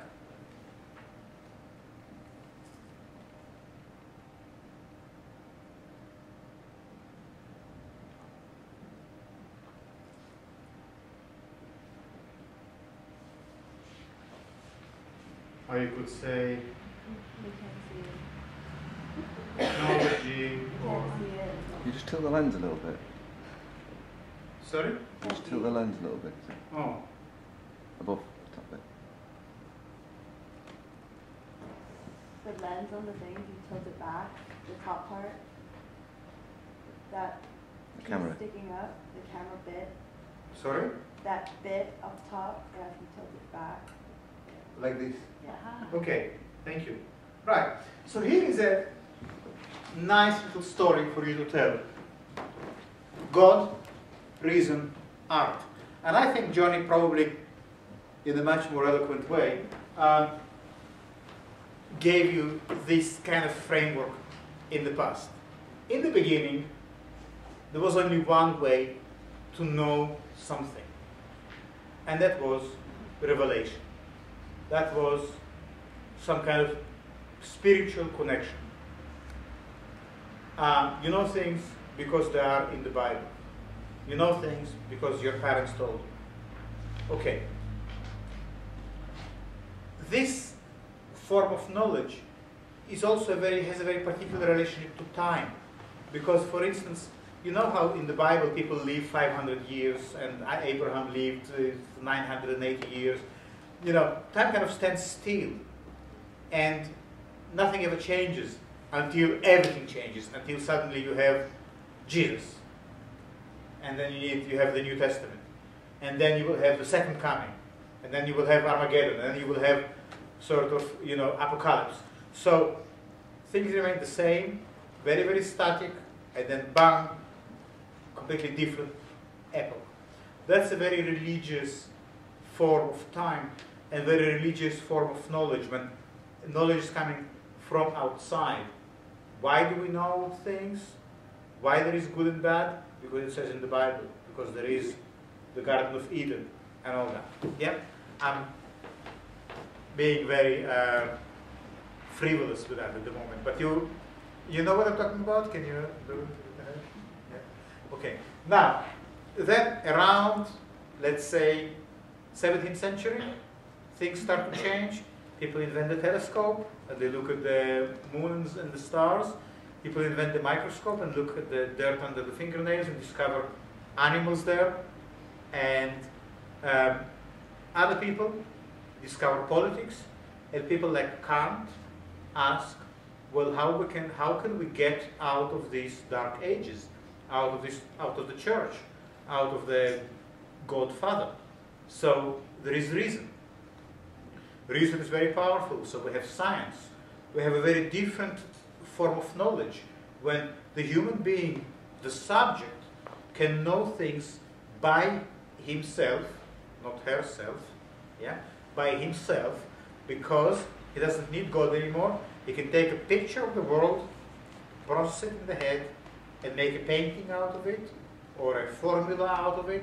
So that's the world of science, that's the world of the Enlightenment, the Renaissance, if you want. That's how democracy comes to the world, because when the subject is independent of God and autonomous and reasonable, he can be entitled with the right to vote, because he is reasonable. He can make reasonable choices. As a reasonable person, you can make reasonable decisions. You are allowed to go and vote for women bishops or something like that, or for the police commissioners or other important things. So that's reason, yeah? And that goes like this until this, yeah, and also the age of reason has a different relation to time, because the clock is being invented. Tick-tock, chronological time. It can be measured. Yeah? In the biblical time, time is not measured in that way. Time is just one divine, godlike time. So the age of enlightenment is the age of chronology. Everything is becoming measured, breaking into little beats. So first you have a clock with just one hand, just shows hours. Then you have two hands, it shows minutes as well, it shows seconds and nanoseconds. You can break things into smaller and smaller units and measure them all and collect data about them and accumulate huge amounts of data. And you have so much data that you can build a nuclear bomb and you can build concentration camps and we spoke about it. Yeah? Okay, so then comes time when something new comes, a new kid on the block. And you can call it what you like. You can call it art in the sense of postmodern, modernist art like Malevich or John Cage. You can call it technology. You can call it new media, the network, the internet, and we didn't get into that at all. But if that's your thing, then that's what you call it. And that way simply means a kind of way out of reason into something else. Not back to God. That's impossible. But there is something to be rescued out of this God moment. In this God moment, when there was the father figure and you were subordinated, it was quite awful and very dark ages, but there was a kind of intuition, there was a sense of trembling. You could have a kind of direct connection to something. You could just feel things and know that something is right, like Abraham in Kierkegaard, because you just feel that it's right. Now, in the age of reason, there is no feeling. I mean, what do you mean feel? Prove it to me. Quantify it. Measure it. You cannot measure this kind of ecstatic sense of it's just right, you just must do it. So, here in the third part of the story, some of this intuition, some of this immediacy is brought back and somehow meshed with technology. This is a good story to tell for many purposes. And it also allows you to, for instance, speaking about the degenerate art, to say, well, art here appears as a resolution of a problem set up by reason. Yeah? And now, generally, a good way to start an essay is just to write it down as one sentence. So, generally, you can write your essay in one sentence, which will go like something, well, for Adorno, art allows to solve a problem created by reason. For instance, it's a bad sentence, but it will do for now. Fine. Now you have this one sentence. You can break it, you can then write 3 sentences based on this one according to beginning, middle, end. This one sentence is packing, it packs quite a lot of punch because it really contains a lot of things. Okay, so to unpack it, you will say, okay, so the question of reason was set up by Hegel, who wanted to explain everything in this just one thing. Then Adorno comes and blah, blah, blah. So then each one of these sentences can be again broken into beginning, middle, end. If you just work it that way, you will have what we call an outline of your essay. So if you just persevere, the best thing to do is to sit with someone else and just to brainstorm your question and then their question. And it's difficult to do it on your own, but if someone keeps asking you, say, so what do you mean by reason? Then you say 3 things about it, and they become your 3 points. And as the more you build it, at some point you realize that actually you have the whole skeleton of your essay. And the good thing about it is that you never need to sit in front of an empty page and think, well, where do I start? Because you just need to then write paragraphs for each one of these items. You can write your PhD thesis like this. You can write a book like this. You can write also a press release or an artist statement like this. And you can always show it to someone. Let's say if your Johnny said very helpfully there that you can go and ask her questions with your draft. If you bring an outline like that, it's very easy, and I'm saying that because I supervise a lot of dissertations, MA dissertations mostly. If someone brings you an outline like this, it's very easy to look at it and say, well, why don't you move this part to the top? And maybe you need to have another branch or something like that. Because it makes sense. You can just see how the whole structure will develop. So it makes sense to build this kind of outline, just breaking down one sentence into 3, then each sentence again into 3, then each sentence into 3. You know, depending on the length of the thing you need to write. Every paragraph is about 200 words. Yeah. So if you divide 3,000, it's a 3,000 word essay, divided by 200, so you need about 15 paragraphs. So very quickly you see that you have your schema. Once you have 15 headings, that's it. I mean, there's no room to write anymore. Sounds simple. No, it isn't simple, but it does give you some kind of sense of purpose. And because I used to spend just weeks staring at a blank sheet of paper, you know, and with that you don't need to face that. Let's move on to the next question. Are there any questions about the first question? No, we move on? Okay, so question number 2. So what's her name? Rita? Tamrita. You said that you want to do second question. Yeah? Do you mind reading it aloud? I'm starting to lose my voice. So read it slowly and loudly, please. Okay. Kierkegaard relinquishes the role of death, murder, commitment to a particular type of faith that requires a teleological suspension of the ethical. Derrida amplifies this move by suggesting that it presents a gift, analytically assessed, relying on their arguments, bonus, bringing a tale story of the eye, visions of excess, and your own art. Excellent. Now, Johnny asked me to communicate to you that bonus means bonus. You will get extra points. We did not discuss how many, but I guess a few. Okay, so what is that about? What is the suspension of the ethical? What Abraham did when he was deciding whether to, when he lied to Sarah.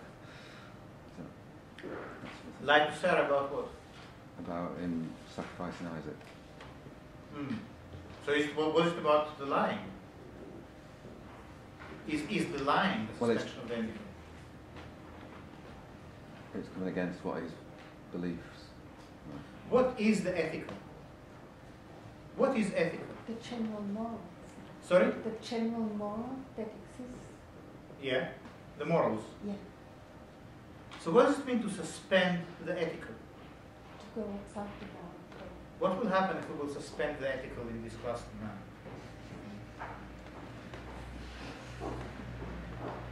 Let's try that. It's it's like a conscious. It's although. Do you remember in Fear and Trembling? And I hope you're reading the Penguin edition because the translation is so much better.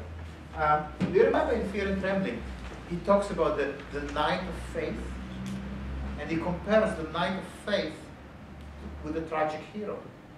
Do you remember that? Yeah. Now, the tragic hero is a character we kind of recognize from Hollywood films. He walks with his head high. A tragic hero is someone who, for instance, you know, a deity comes down to you and says, you are in the battlefield, you know, unless you sacrifice your firstborn, you know, this battle will be lost. And then the tragic hero has this moral dilemma: should I sacrifice my firstborn? Should I lose the battle? And somehow, he always chooses to sacrifice and win the battle. Never the other way. And then he makes this huge personal sacrifice for the sake of the city, of the people, of the nation. And he can walk with his head high because he did the right thing. And everyone can recognize that he did the right thing, even though we know in our hearts of hearts that we wouldn't have perhaps the courage to do the same thing. But we all know that he did the right thing, you know. So it's a bigger than life figure. You know, it's a hero. Kierkegaard says, he really does not care for that. For him, this is still following the general logic. The general logic says, yes, the good of the city is more important than your personal good, more important than your kittens or your children or whatever. So the hero follows the general logic. He's just more logical, if you like, than the rest of us. That, for Kierkegaard, is not faith. This is rational. Yeah? If you are promised to go to heaven for doing something and you do it, this is not faith. This is just simply reason. Yeah? So, do you notice how we actually go back to the same question of how reason is itself, has its own limits? It's interesting that the first book Adorno published was on Kierkegaard, because this problem of going beyond reason is crucial for him as well. Now, and who is the knight of faith? The knight of faith doesn't walk the streets with his head high. He sits somewhere in the cafe with his cappuccino, with his croissant. You know, he is just, you know, the smallest of men. He is not making any great grand gestures. He has these moves. He talks about the knight of faith. He has moves. The knight of faith is someone who, as Kierkegaard describes, based on his own experience, sees this woman walking into the cafe and realizes that his life now changed forever, and he will, you know, follow her and be devoted to her, even though he knows that's going to be his ruin and his demise. And it doesn't make any sense, and no one understands it, and it is completely, utterly stupid as this crack in the wall that we spoke about earlier. It is nonsensical. It is like hearing voices. Yeah? Now, hearing voices is a sign of a madman. It is a pathology. That's what we're talking about. That's the knight of faith. Well, that's what is at stake if you want to break out of rationality. And here, don't think about rationality as something which is kind of opposed to religion, because Kierkegaard says, if you want to see what rationality is really like, go to the church, go to the synod, where they vote about women bishops. There you see rationality at work. That's not faith. That may be religion, but that's not faith.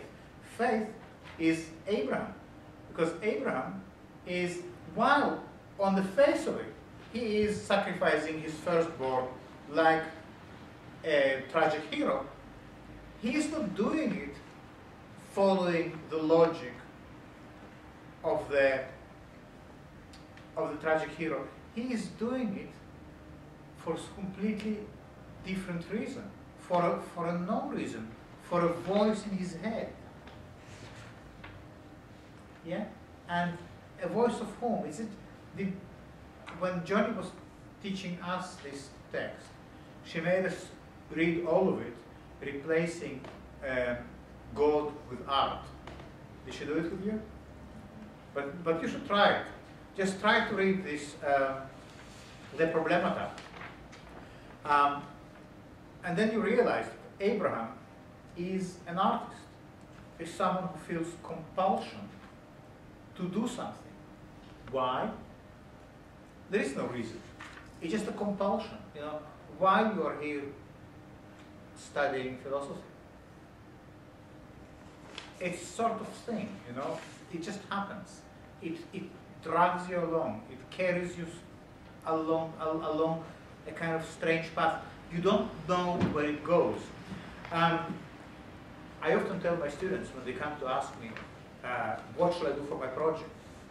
I tell them that, you know, if you wanted to tell me what to do, you will never get more than a 2-2 as a mark. Because a real project is not knowing what to do, is leap into the unknown. It's taking a risk. Do you know the French artist Yves Klein? You know Yves Klein, yeah? He has this fantastic photograph. It's called Leap into the Void. When you see him jumping from a window ledge into the street. Now he was a judo black belt, so perhaps he really knew how to jump and fall. But it's this leap into the void, this leap into the street. That's what you do as an artist. You don't know whether you will land on your feet, whether you will break your neck, but you just know that you need to do it. You know, now I'm not suggesting for a minute that you need to go and jump. But it's interesting that in the Sachi Gallery, there is now an exhibition of Russian artists. And one of the a photographer there has a series of Russians sitting on the ledge, on the window ledge, both looking down, and you don't know if they're about to jump, or they just sit there for the hell of it, having a thrill, or they really just don't care. Because to live and to die is the same thing, and it doesn't make any difference anymore. This is just as a sign. So that is the suspension of the ethical. It's an extreme thing. It puts you on a collision course with society, with common sense, with a pension plan, with anything you can imagine. And what is the reward? The reward is that it might work out. It might work out, but you don't know whether it will or not.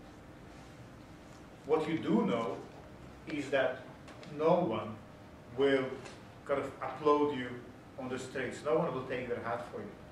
Because it's not a kind of heroic gesture anyone will recognize. Your family and your friends will tell you that you are probably mad. And you probably are. However, that may be what is required in order to break away from this prison of reason. So, as you rightly said, the gift is the gift of death. Yeah? So it also might be useful to look at Freud on the death drive. And I don't want to overload this question, but there is also an argument that Nietzsche puts forward, where he says, what is good for you? I mean, the thing that gives you the most power might also be the thing that kills you. And those things which are good for prolonging your life and giving you, you know, longevity, they might actually weaken you terribly.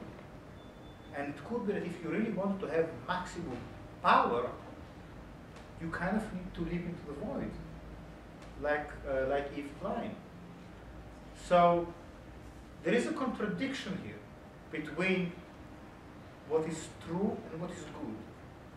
It just could be that truth is very bad for you, and for me, and for all of us. The truth is really, really dangerous. Well, it was clearly very dangerous for Isaac, poor Isaac.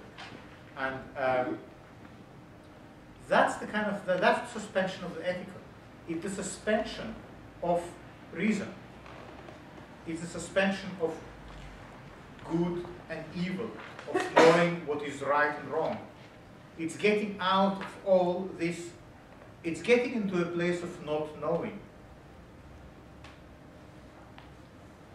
So but it's also a place where art can actually happen, because art doesn't happen as long as you structure it along on the basis of what is good and bad, what is beautiful and what is ugly. Adorno already said that for us, and Kierkegaard probably was the first one to lay the foundations of this. Now Kierkegaard, the way to understand him, and again in terms of before, beginning, middle, end, Kierkegaard is a response to Hegel, is a negative response to Hegel. Famously, Kierkegaard went to Berlin, and I think he even sat on some of Hegel's lectures. Maybe it was not Hegel, but anyway, he studied all this idealism, and he hated it. And he said about Hegel, he said, Hegel built a wonderful house, but no one can live there. And that really gives you the sense of what Kierkegaard is about, because he wants to have some intuition, some immediate, instinctive experience, not mediated by reason, not given through logic, not contaminated by this kind of shared knowledge, but something instant and immediate, and it is incredibly dangerous. But for many, many people who came after Kierkegaard, and especially, for artists, Kierkegaard is really showing the way to non-mediated experience of life and the possibility of art that comes out of an intuition, of a drive. Yeah? So we're talking here about a way to oppose reason. So that's how I would structure this question. I would explain how reason comes into being, what is the problem of reason in terms of shared experience, in terms of just that it is so damn boring, and you cannot live in it, as Kierkegaard says. And the solution is this night of faith. And the night of faith, go and read it again. The night of faith, moves. He moves in mysterious ways. He really connects with something pre-social, pre-individual. Something before there was a sense of I, there was a sense of the ego, there was a sense of the person that I am. There is something before that. There was time when we were just a tribe, when we were running around naked, and we were not, different people. We were just part of a tribe. One person knew how to throw, how to shoot an arrow. So it was a hand that shoots the arrow. It was a womb who makes children. It was, a fist who can crack skulls. And that was just one organism. The tribe was the organism. We were all part of it because we brought certain skills to the tribe. But we were not individuals. We didn't have our ID cards. We didn't have names.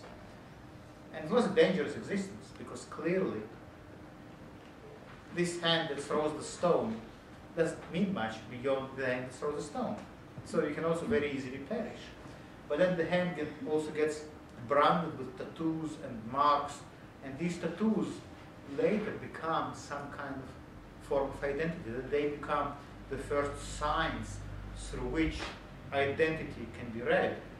But at a very basic level, there is still this kind of, entity that moves along and doing things, and you just belong to it by something that you bring forward, by something that you know how to do, by a technique, by a technology, by your art, yet not as an individual.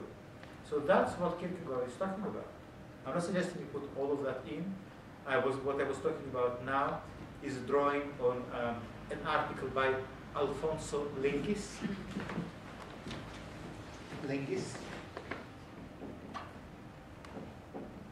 And the article is called The Society of Dismembered Body Parts. The Society of Dismembered Body Parts. So the title kind of explains. It's very good. Short and sweet. Right, shall we move to the next one? Any questions about two? How are we doing for time? Very good. Are we good or are we running out of time? No, we still have time, yeah? Yeah. You mentioned earlier about explaining the question, explaining how reason comes into being for the first part, Yeah. the last part, the solution, Yeah. the night of faith. And what was the middle part that you spoke about? Well, I don't know. I'm not entirely sure. What do you think? Sorry? Could you repeat the question? Oh, it was for the question number 2, the Kierkegaard one, when you were talking about structure of the essay, and you said to split it into 3 sections. And for the first section, you said to explain how reason comes into being, and then I missed the second part, and then you said for the last part, you can perhaps talk about the night of faith as the solution. Well, I think maybe the middle part is the tragic hero. Oh yeah, that was it, yeah. Yeah, yeah. Thank you. Okay, shall we move to the third question? The third question is quite tough. It means it's a bit strong. What is the difference between objective and subjective once one leaves the methodology of dialectical reasoning? Why, or better, how does that matter? Please cite in your analysis section from Hegel's Phenomenology of Spirit, Marx, thesis in Feuerbach, and Foucault, What is Enlightenment? Bonus. See if you can develop the way in which negation and or negativity works in both dialectical and discursive approaches. I want to move to the fourth question. That interests me. And I think we don't have much time. I will sketch a little bit what do I think you can do with the third. Essentially, where this notion of objective and subjective coming from? Again, remember our story, beginning, middle, end? On this scale of God, reason, art, where would you place objective, subjective?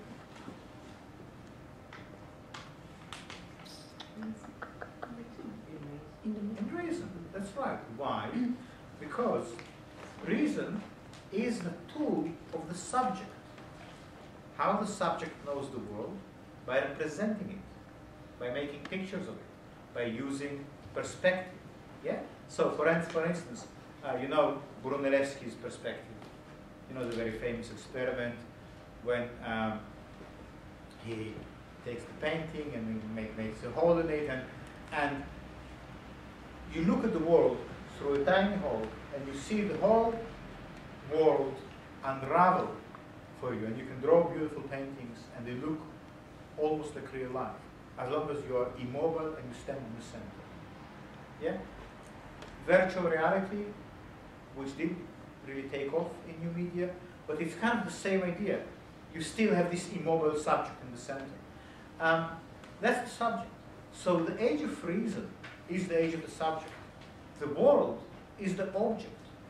The world becomes an object, objectified, reified. You already spoke about all these things. The world, Martin Heidegger has a very famous text that's called The Age of the World Picture. It's in his book, Question Concerning Technology.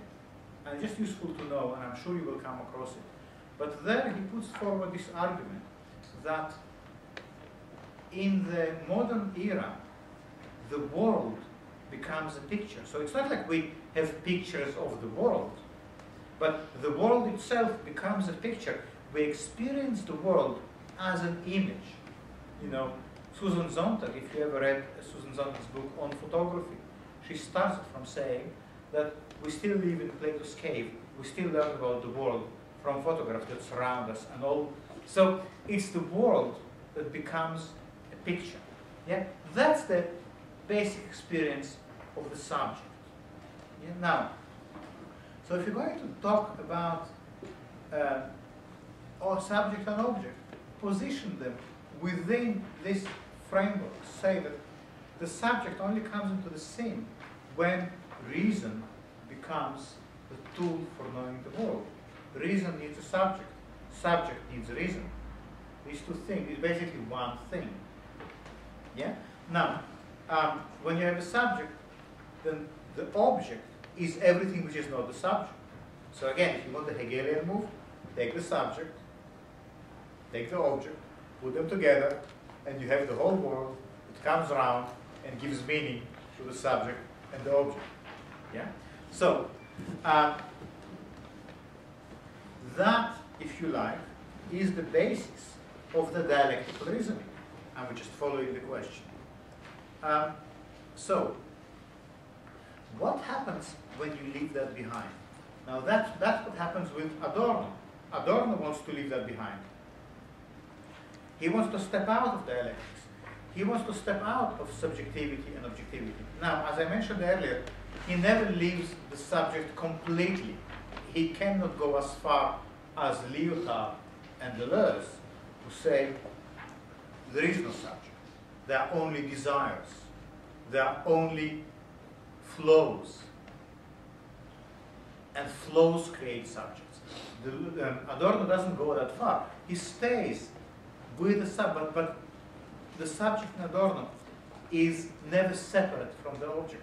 The subject and the subject has the object within it, and the object has the subject, and the relationship is all the time of doing and undoing. They kind of it's almost like a sort of what would be a good image for that? The subject is never separate from the object. The object is not outside the subject. It's this experience of they need each other constantly. Because in traditional, in Hegelian dialectics, there is very clear separation. And the whole process of the Hegelian dialectic is for the spirit to recognize that it is the whole world. There is just the spirit. And once the spirit recognizes that, it acquires this full sense of truth, of recognizing itself as being the truth, as being the whole world. There is nothing else. Everything I see here around me, it is just my own spirit. Once you, that's the Hegelian move. But for Adorno, the subject and object are in this interlocked, never finished, never ending dance relationship. So it is about saying that these distinctions between subject and object break down once you step out of dialectics. Once you get into negative dialectics with Adorno, you cannot hold the two as separate. Now, why and how does that matter? Well, it matters very much politically, because politically, if you separate the subject from the object, then the object is an object. So then you are an object to me. Yeah? And I am an object to you. And your partner is an object to you. Your children are an object to you. So that's why it matters. And well, Hegel, phenomenology, already looked at. Marx, the thesis on Feuerbach, you just need to look at that. And I think you will find what to quote from that. And Foucault, What is Enlightenment? That's a very short text by Foucault where he explains what is the main motivation of Kant. And as I said earlier, what Kant is trying to do is to get you out of the Middle Ages, is to get you out of the father figure, out of God. And how he does it? By giving reason, by giving you reason as a tool to move forward. However, Foucault will be quick to point out, there is a price to pay. I'm not going to get into that because there's probably too much for the next 15 minutes. But it's a short and very important text by Foucault that is worth looking at. So that's this question. Any questions about it?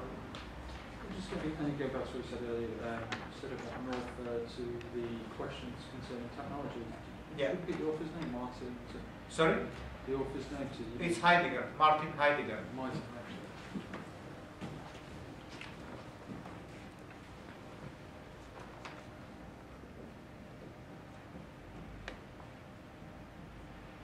Heidegger. Question concerning technology. It's a little book, it's about £8. Again, one of these things that will sustain you for a long time. And it's, well, I'm sure you will kind of be reading it in this class anyway. But this age of the world picture is very helpful, especially if you are interested in representation or in visuality. Well, representation is the thing I'm very interested in. So that becomes a really key text. It just changes the way you think about the image. Can I just ask on the question as well? Could you just say about the way negation works in, presumably it's negative dialectic, so it's the Adorno on the dialectical mode. What about the discursive approach to that? What do you mean discursive approach? Well, it's in the question, that's why I didn't know.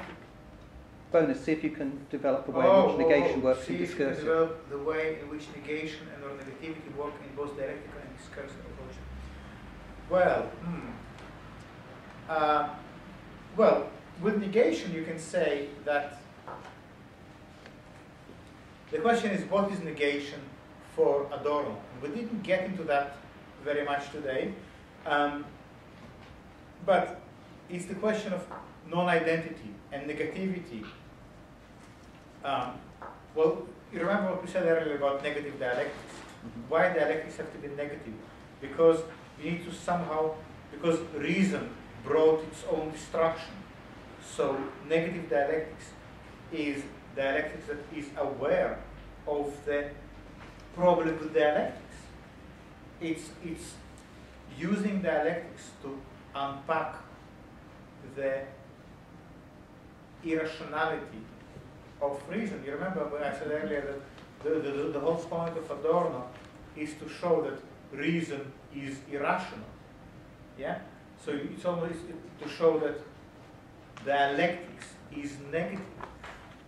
That's the point. And you get that in the introduction to negative dialectics, precisely in this section that I hope we will have time to read through. Dialectics, not a standpoint.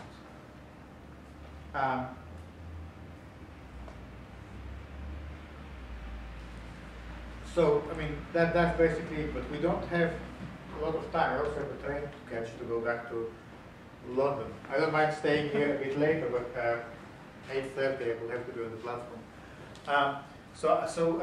That's basically the story with negation. It's to show what problem Adorno identifies in Hegelian dialectics. Why then he needs to call forward negative dialectics? For Adorno, you see, Hegelian negation is not real negation, because the negation of the negation always gives you a plus. It's like minus and minus gives you plus. And he says, well, that's not good enough. You still end up with a totality. He wants a real negation.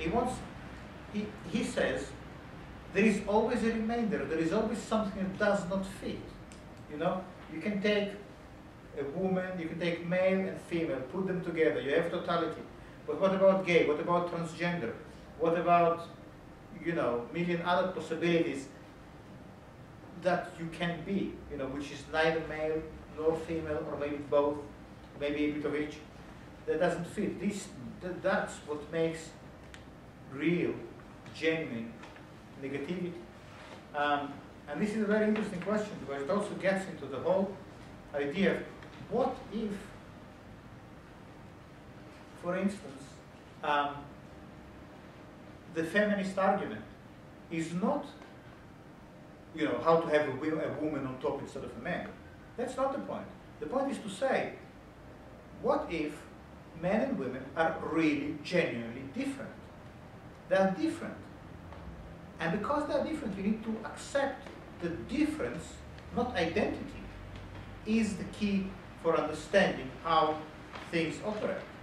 So rather than starting your worldview from the point of view of identity, start from the point of view of difference.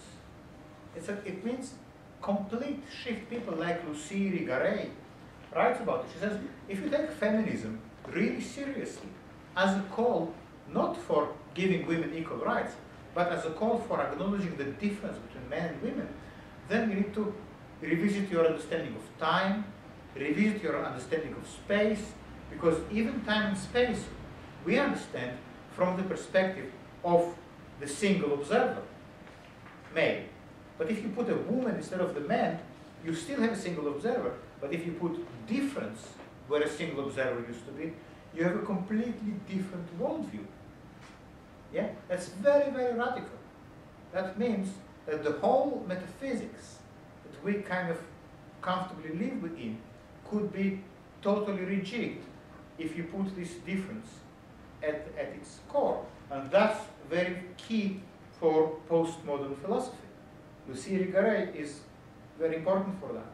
And, well, of course, there are many other people, but Deleuze is important for this move because Deleuze is the one who brought difference to bear where Adorno has the negative or the non-identity.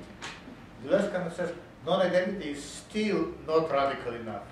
What we need is not non-identity, but pure, undiluted difference. But that's a kind of another story. I would love to go through it with you someday. Finally, let's go to question 4.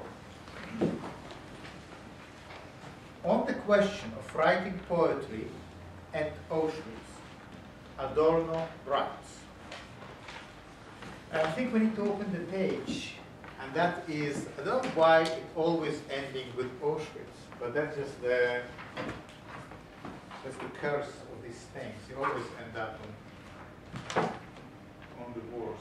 So that is page 363.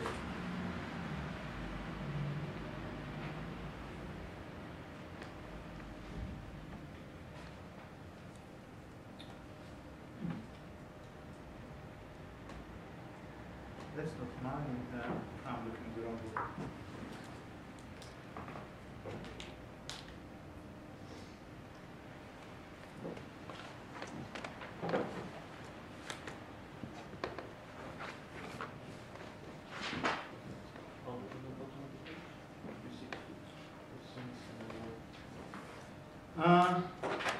Is it 363? I think it's 362.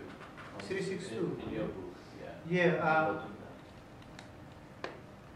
Sense awards. Oh yeah. That's right. 362. So sorry, it's right. So I think the reason I want you to see it because the quotation ends in a very Adorno, unexpected way. I mean, expected for Adorno. So, but since in a world whose law is universal, individual profit, the individual has nothing but this self that has become indifferent. The performance of the old familiar tendency is at the same time the most dreadful of things.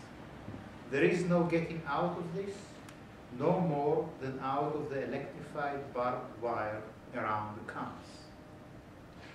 Perennial suffering has as much right to expression as a tortured man has to scream. Hence, it may have been wrong to say that after Auschwitz you could no longer write poems. And now, the punchline. But it is not wrong to raise the less cultural question whether after Auschwitz you can go on living, especially whether one who escaped by accident, one who by rights should have been killed, may go on living. So here you see the survivor's guilt. Adorno, you probably know that his very close friend and ally, Walter Benjamin, committed suicide in the war. He did manage to get to the States, and Adorno felt guilty about it because he, anyway, it's a long story, it's an interesting story, but this thing that he says, well, no, it is not wrong to write poetry after Auschwitz. However, it is wrong to live after Auschwitz. This is very, very Adorno. So, this whole question of really comes out of the very famous sentence attributed to Adorno, where he says that writing poetry after Auschwitz is barbaric. So basically, after Auschwitz, there can be no more art. However, here he says something else. He says, well, you cannot stop the tortured person from screaming. The tortured person, he says in his wonderful sarcasm, the tortured person has the right to scream. And so, there will be art after Auschwitz. Art after Auschwitz is the scream of the tortured. Again, think about this crack in the turbine hull, and it starts to make sense. You know, does a scream make a lot of sense? What a scream means. If I scream now, which I won't, but if I scream now, what a scream means. What is the meaning of a scream? Can you go to the dictionary and check the meaning of a scream? No, a scream is just a scream. Yeah? So you get shivers down your spine. So you feel that someone is in pain. Maybe having an orgasm. Maybe giving birth. Maybe, you know, I don't know, sleep on a banana peel. A scream. It doesn't mean anything. Yeah? But it means something at the same time. So that's the kind of art Adorno is after. What the scream represents. It does not represent. It's just a scream. Do you understand? It's very important. This is such a key point for Adorno and for everything else and for your own art. You don't want to represent. You want to create this sense of presence that the screen creates. Yeah? And that's not to say that all art has to be some kind of macabre, but because, you know, it can be a scream of joy. But here I think you get into this whole question of representation and how the kind of art that really for Adorno has no room, especially after Auschwitz, is representation art. Because how are you going to represent Auschwitz? How are you going to represent suffering? How are you going to represent genocide? It's interesting.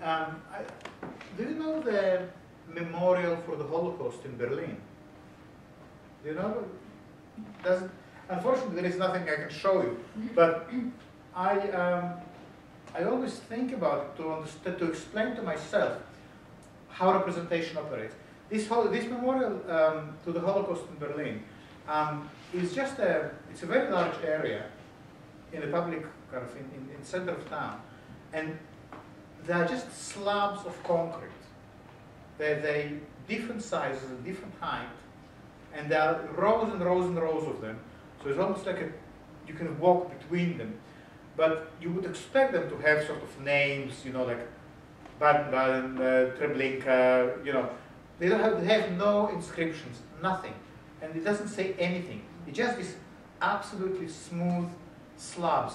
You can look at them and you can imagine them like rows of soldiers kind of coming up over the horizon, or rows of people queuing in the camps to the showers or the gas chambers, or obelisks for villages and towns that are no more, or just some kind of ruins of a civilization that was there and gone. You can imagine, but it doesn't say anything. Unlike, let's say, memorials that you see even in this institution, there are memorials that commemorate people who died, and it says that it doesn't say anything. So the only thing it says is that something is forgotten, something is erased, something is not written down. Yeah, and it makes sense because, well, and what if you had all the names of all the 6 million people who died?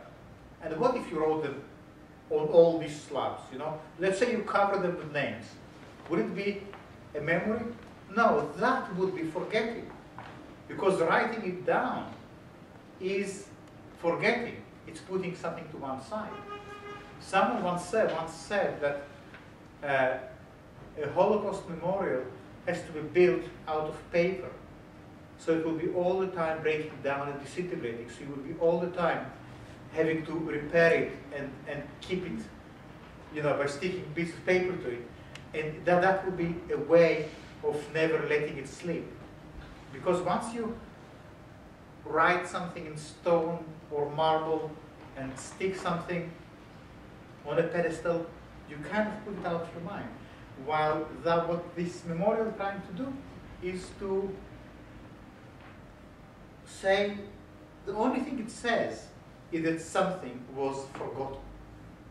We don't know what, we just know something. It's almost like you stumble into these ruins of a civilization that disappeared from the earth, from the face of the earth. You don't know what civilization it was, you don't know what language they spoke, what was their name, you don't know anything. The only thing you know is that there was something there and now it's gone. And we just know that something is forgotten. But this knowledge in itself is invaluable, and it is in itself unrepresentable. This knowledge of something that was forgotten cannot be represented. You cannot make a picture of it. You can only kind of experience. So it's like the screen that I spoke about earlier. So for me, the question of writing poetry after Auschwitz is to get into the whole question of how art has to be non-representational. So the art that Adorno says that after Auschwitz cannot really happen is representation. And the screen is the alternative, is the mimetic art. In mimetic art, art does not represent, but you recognize something in it, you know? And it's this recognition, when you hear someone scream, there is something that makes you realize that it is also part of you, to some extent. It's not just over there. So what does it mean politically, philosophically, and aesthetically to suggest not only can one write poetry after Auschwitz, but also that one must write poetry after Auschwitz? So the question is not only whether one must write or not, but also what kind of poetry. Yeah? And that's where, as I said, you remember I said in the beginning, the reason I think Adorno is so useful, you can really use him in discussions about art. Whether something is art or not, whether something works or not, it's not a matter of opinion. It's not like, oh, but I really like this poem. You have a criterion. You have a kind of tool. If it is a scream, if it is mimetic, it works because it suggests, it argues that there is some irrationality, there is irrational scar on the face of rationality that's not going to heal. The crack in the terminal hole comes to mind yet again. But if it is representational, if it is Schindler's List, yeah, then it is not art, because it is another form of representation, another form of some kind of system. I'm not saying that it is necessarily a fascist system, but a system. So, here you have a kind of interesting distinction between representational art and mimetic art, between reification and mimesis. And I think that will be a good place to draw it to a close. So thank you very much. Oh, sorry? Thank you. Oh, sorry, there was another question. I apologize. Question 5. How many people are interested in that question? I thought so. It is tough, and then you need to read Einstein. That's why I was kind of not, but also I think Johnny will be much more qualified than me to help with that. So that's why I thought maybe it's okay. Yeah. So that's it. I mean, I don't need to go yet. If you have any questions, I'm happy to stick around and chat about things. But thank you very much. I really enjoyed talking to you. Thank you. Thank you.